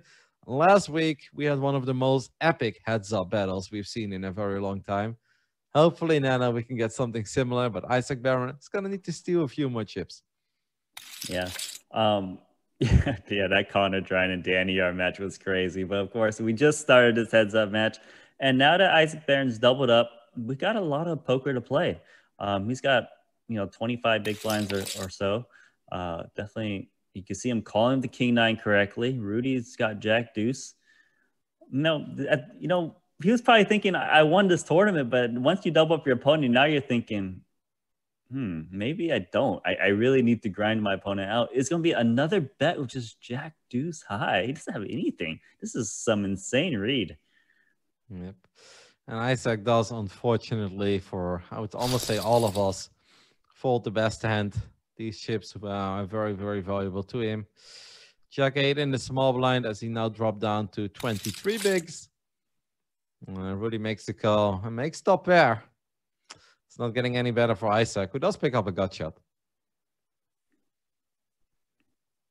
Yeah, it is reasonable to always bet your inside straight draws and heads up because your opponent would usually just whiff and check fold, but not for Rudy this time. And it's the straight for Isaac Barron. Isaac Barron is back in the game. Well, this can become a pretty juicy pot because it's a pretty well hidden straight as well, I'd say. I mean, King Jack, Jack 8. It's like, how likely is that really? Is Rudy going to let go of top pair? I mean, we know that Rudy is capable of folding top pair. He's done that many times, but this would be an insane spot to fold top pair. I mean, this is also heads up and a very drawy board, and I don't think he's going to fold. It's just it'd be amazing. He has been folding correctly almost every single time, but this is tough. Heads up early.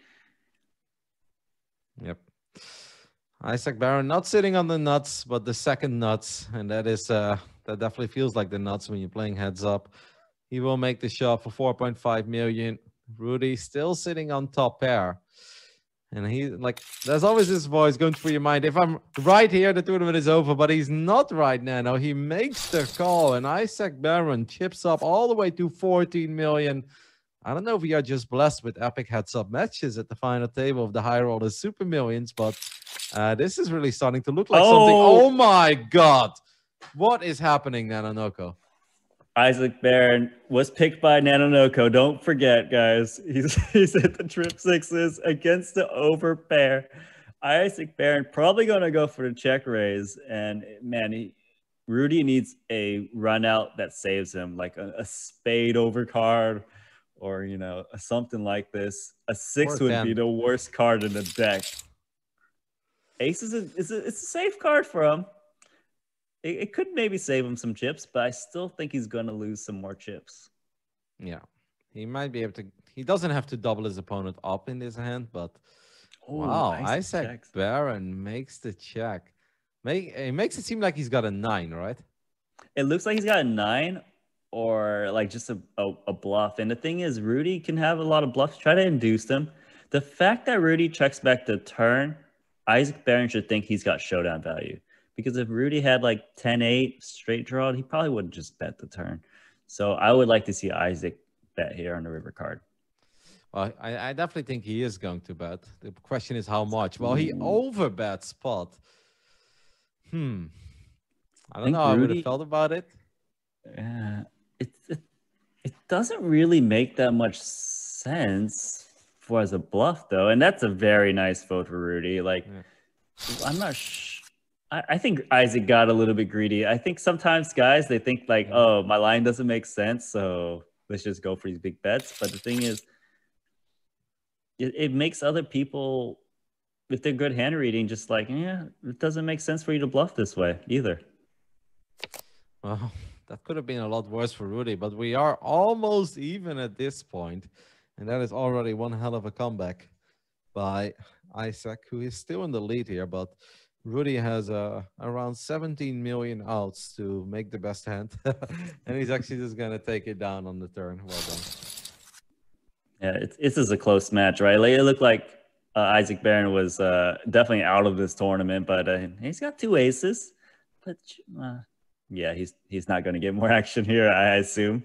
But yeah, this is very close now. This could be a while. This is cool. Rudy's more of an all-in or fold kind of guy, right? What did we start with? Was it? It was Isaac like had 27 million to 6 million, right? I think 27 yeah, to Isaac 6, had like 28 5 to to 5. 6 million, I think. It's crazy that we're here already. I feel like at this point, Isaac has almost won it already. If I'm Rudy, I'd be like, how the hell did this happen? Like, how did we get here? I was completely dominating stable. I was all-inning everything. Everybody was folding. Look at that. Aces on Isaac Barron, and now aces on the side of Rudy. Well, neither aces get any action. Ace is definitely not the action hand tonight. And I know you were spot on when about that one. They tend to win like 2 big blinds. Maybe 3 sometimes, usually 1.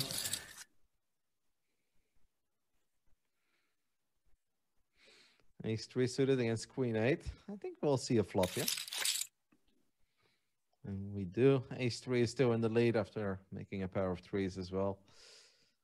This is the kind of board where Isaac Barron could maybe think about getting wild, but on the other hand, it's like, nah.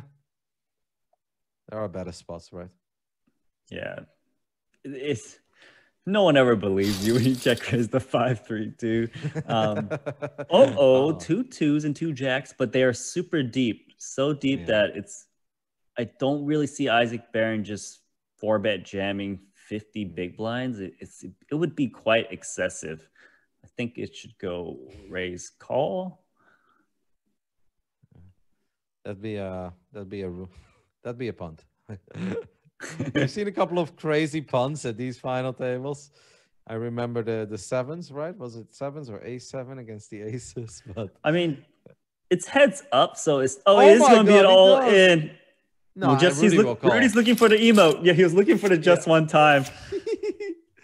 Oh my goodness, Isaac Barron did a great job in climbing. Oh, makes this on set. The flop. The Nano Noko blessing is more real than ever before. Rudy needs a jack, doesn't get the jack, and all of a sudden, Isaac Barron is a massive chip leader. Can you believe it? Sucks out, hits his 2-outer. Nano Noko, I don't know what kind of thing you've turned around in your life, but you went from cursing people to just blessing them with tournament victories. Yeah, they usually get like 9th or 8th or 1st, right? And now he's got 2 aces. He's gonna limp it, Isaac. There we go. He's playing. Wait, he's gonna win the tournament with aces. That's nothing more beautiful. He's gonna win it with aces. He's gonna win it with aces. I mean, Rudy's gonna think like, well, I've got no chips left. I have a pair of 4s. Unbelievable. We started this heads up. 28 million chips for Rudy, 5 million for Isaac Barron. That just goes to show a chip and a chair is truly all you need. As now Isaac Barron is 2 cards away from winning this tournament. 1 card away now. It's just very bad news. But Rudy, yeah, it is pretty hard for him to punt the rest of this chips in this board texture, I would think. I don't know, man. A minimum bet. 1.9 million. There's 2.1 in the middle. I think you send it. Look at this. What are you gonna do? Make a comeback from 1.9? 1.6 now? Yeah, no. I think it's gonna go all in, especially now with the board pairing as well. I think he feels good about his 4 and just hopes his opponent has an ace. His opponent has an ace. The only issue is that he's got 2. Rudy makes the fold. Gets away, save that chance. Maybe he can get lucky on the next hand. He's got 5 big blinds. And deuce 5 suited. Needs to get lucky on the next 7 hands, Nano. So he just needs to get lucky on this hand. Ace 9 and Queen 10 is going to be it. Yep, 100%. Ace 9 will make the call. Obviously, ace-9 is a bit ahead, but queen-10 has plenty of chances. That's not going to be it. So Rudy doubles up, but he doubles up to 2.8 million. He's so lucky, man. He won the Oh my he won the God, big stop one. it. Poor guy. Man, jacks against deuces. Oh, that's sick. It's sick because of how many big blinds went in too, right? Yeah. Like, oh my God. And it's even sicker. I mean, it's not over yet, but Isaac Barron never had this few chips in the heads-up match. Isaac Barron had 5 million. So basically, if Rudy wins another all-in, gets a full double up, then Rudy is about where Isaac started the heads-up match. But that was already a miraculous comeback to see 2 of those. But it was so fast too. The thing is, like, you know, usually these comebacks, they take Danny Yar and Connor Drynan played for a while, right? But this one was like super quick. But it's not over, but it's looking that way. Yeah. Isaac is gonna put Rudy to the test here, and Rudy will fold 9-8. I actually, like, I don't know. I know it's not correct, but I wouldn't have minded to see him call and just hope to get a double up there. Like, as long as you've got 2 live cards, like 8-9 flops decent. The holiday play, the 6-4 offsuit. Let's just well, go no, that's for it. different because Holiday did it with like 27 big blinds. You know, that was a bit unnecessary. But I think when you're sitting on 6, 7, 8 bigs, then I don't hate it that much. I know it's not correct, but I don't hate it. Rudy does have a nut flush draw here. At this point, you're just thinking, what else can go wrong, right? Like, yeah. Well, ace-9 is still in the lead, but if Isaac is 500,000 here, which he does. Wow. Isaac is on point right now. This is a very nice read because the truth is, if Rudy had a pair, he would have bet by now because of how short his stack is. $467,000 for second place, but the winner of the tournament will walk away with $636,000. It's starting to look like Nanonoko has picked back-to-back winners. You know, maybe I just do better in the smaller fields. All there we go. This is it. 8-6 suited all in. Isaac makes the call, King 3 suited, and flops the flush. Yep, and that is going to be it. Well, Kenny, 2 pair. Full house? No, no full house, and that means that Isaac Barron will win the 14th edition of the High Roller Super Millions. Played over at GGPoker, walked away with $636,000, the second biggest first place prize we've had. One hell of a journey tonight, Nanonoko. Where do we even begin to recap everything we just saw? It was a $180,000 heads-up match roughly, and it was in Rudy's hands. He didn't grab the money. It floated away over to Isaac Barron, who turned it around. It was like 23 million to 4 million chips or so at one point, and Isaac Barron now has all the chips. It all came down to those pocket deuces into the pocket jacks. Now, it was a bit excessive, but they were playing for a lot of chips, but it's not a bad play to jam the 2 deuces. It's just very high variance because the truth is these guys will 3-bet bluff, definitely heads up, and they're just going to have to fold. You pick up some hands. Often you call the 3-bet. It's like deuces don't play well post-flop too, so it's not a bad play. It was just a very lucky hand for Isaac Barron.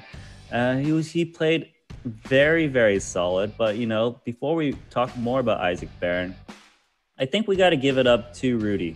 Rudy played really well. I thought he played the best post-flop, or just the best in general.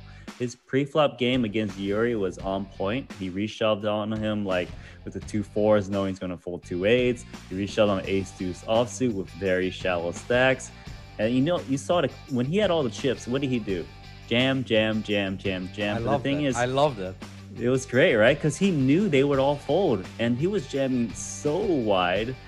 And he almost won the tournament through that. There was a double KO, right, to knock out those 2 short stacks finally. Yeah. And then, you know, Isaac Barron, he came back. He played really solid, I think, throughout this final table. I thought he played really good as well. He made that one big laydown to 2 queens.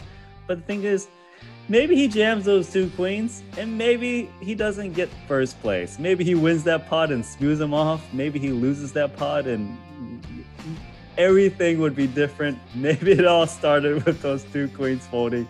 to that ace jack cold 4-bet. Yeah, the long con, right? Like makes it seem like he is the tightest player of all time. And eventually, definitely made a couple of cool moves. The double KO was pocket jacks as well, correct? Correct. Pocket jacks knocked out. I think it was 6s and ace-5 offsuit. I think that's correct. Yeah, I think that's what it was. Ace-5 offsuit, pocket sixes. So the pocket jacks give, and the pocket jacks take, because they couldn't hold up against the deuces. I mean, it was a very different final table than some of the like crazy final tables we've had, like in week 5, 6, 7, 8. I feel like it truly was the wild, wild west where, we just saw the craziest plays nonstop and like some ultra light calls.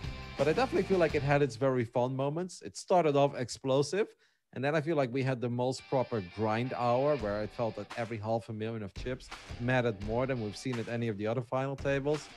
And then in the end, I loved it when like Rudy had like over 20 million chips. He was playing this like a hyper turbo, where he's like, you know what? We're not playing, the blinds don't go up by time here, they go up by hand. So you just all in, all in, all in, all in. And it kind of almost becomes a hyper turbo at this final table. And I love to see that. I think he played great. Obviously, this is nothing you can do. When your opponent is shoving 50 bigs into you in a heads-up match, you're gonna make the call with jacks. Like I mentioned earlier, the quote: "It's a cold day in hell before I fold pocket jacks pre-flop," especially in a heads-up match. No, I don't think we can really blame Rudy for anything. I think overall it was a fun run, and what makes me most happy is to see that the field just keeps getting bigger and bigger.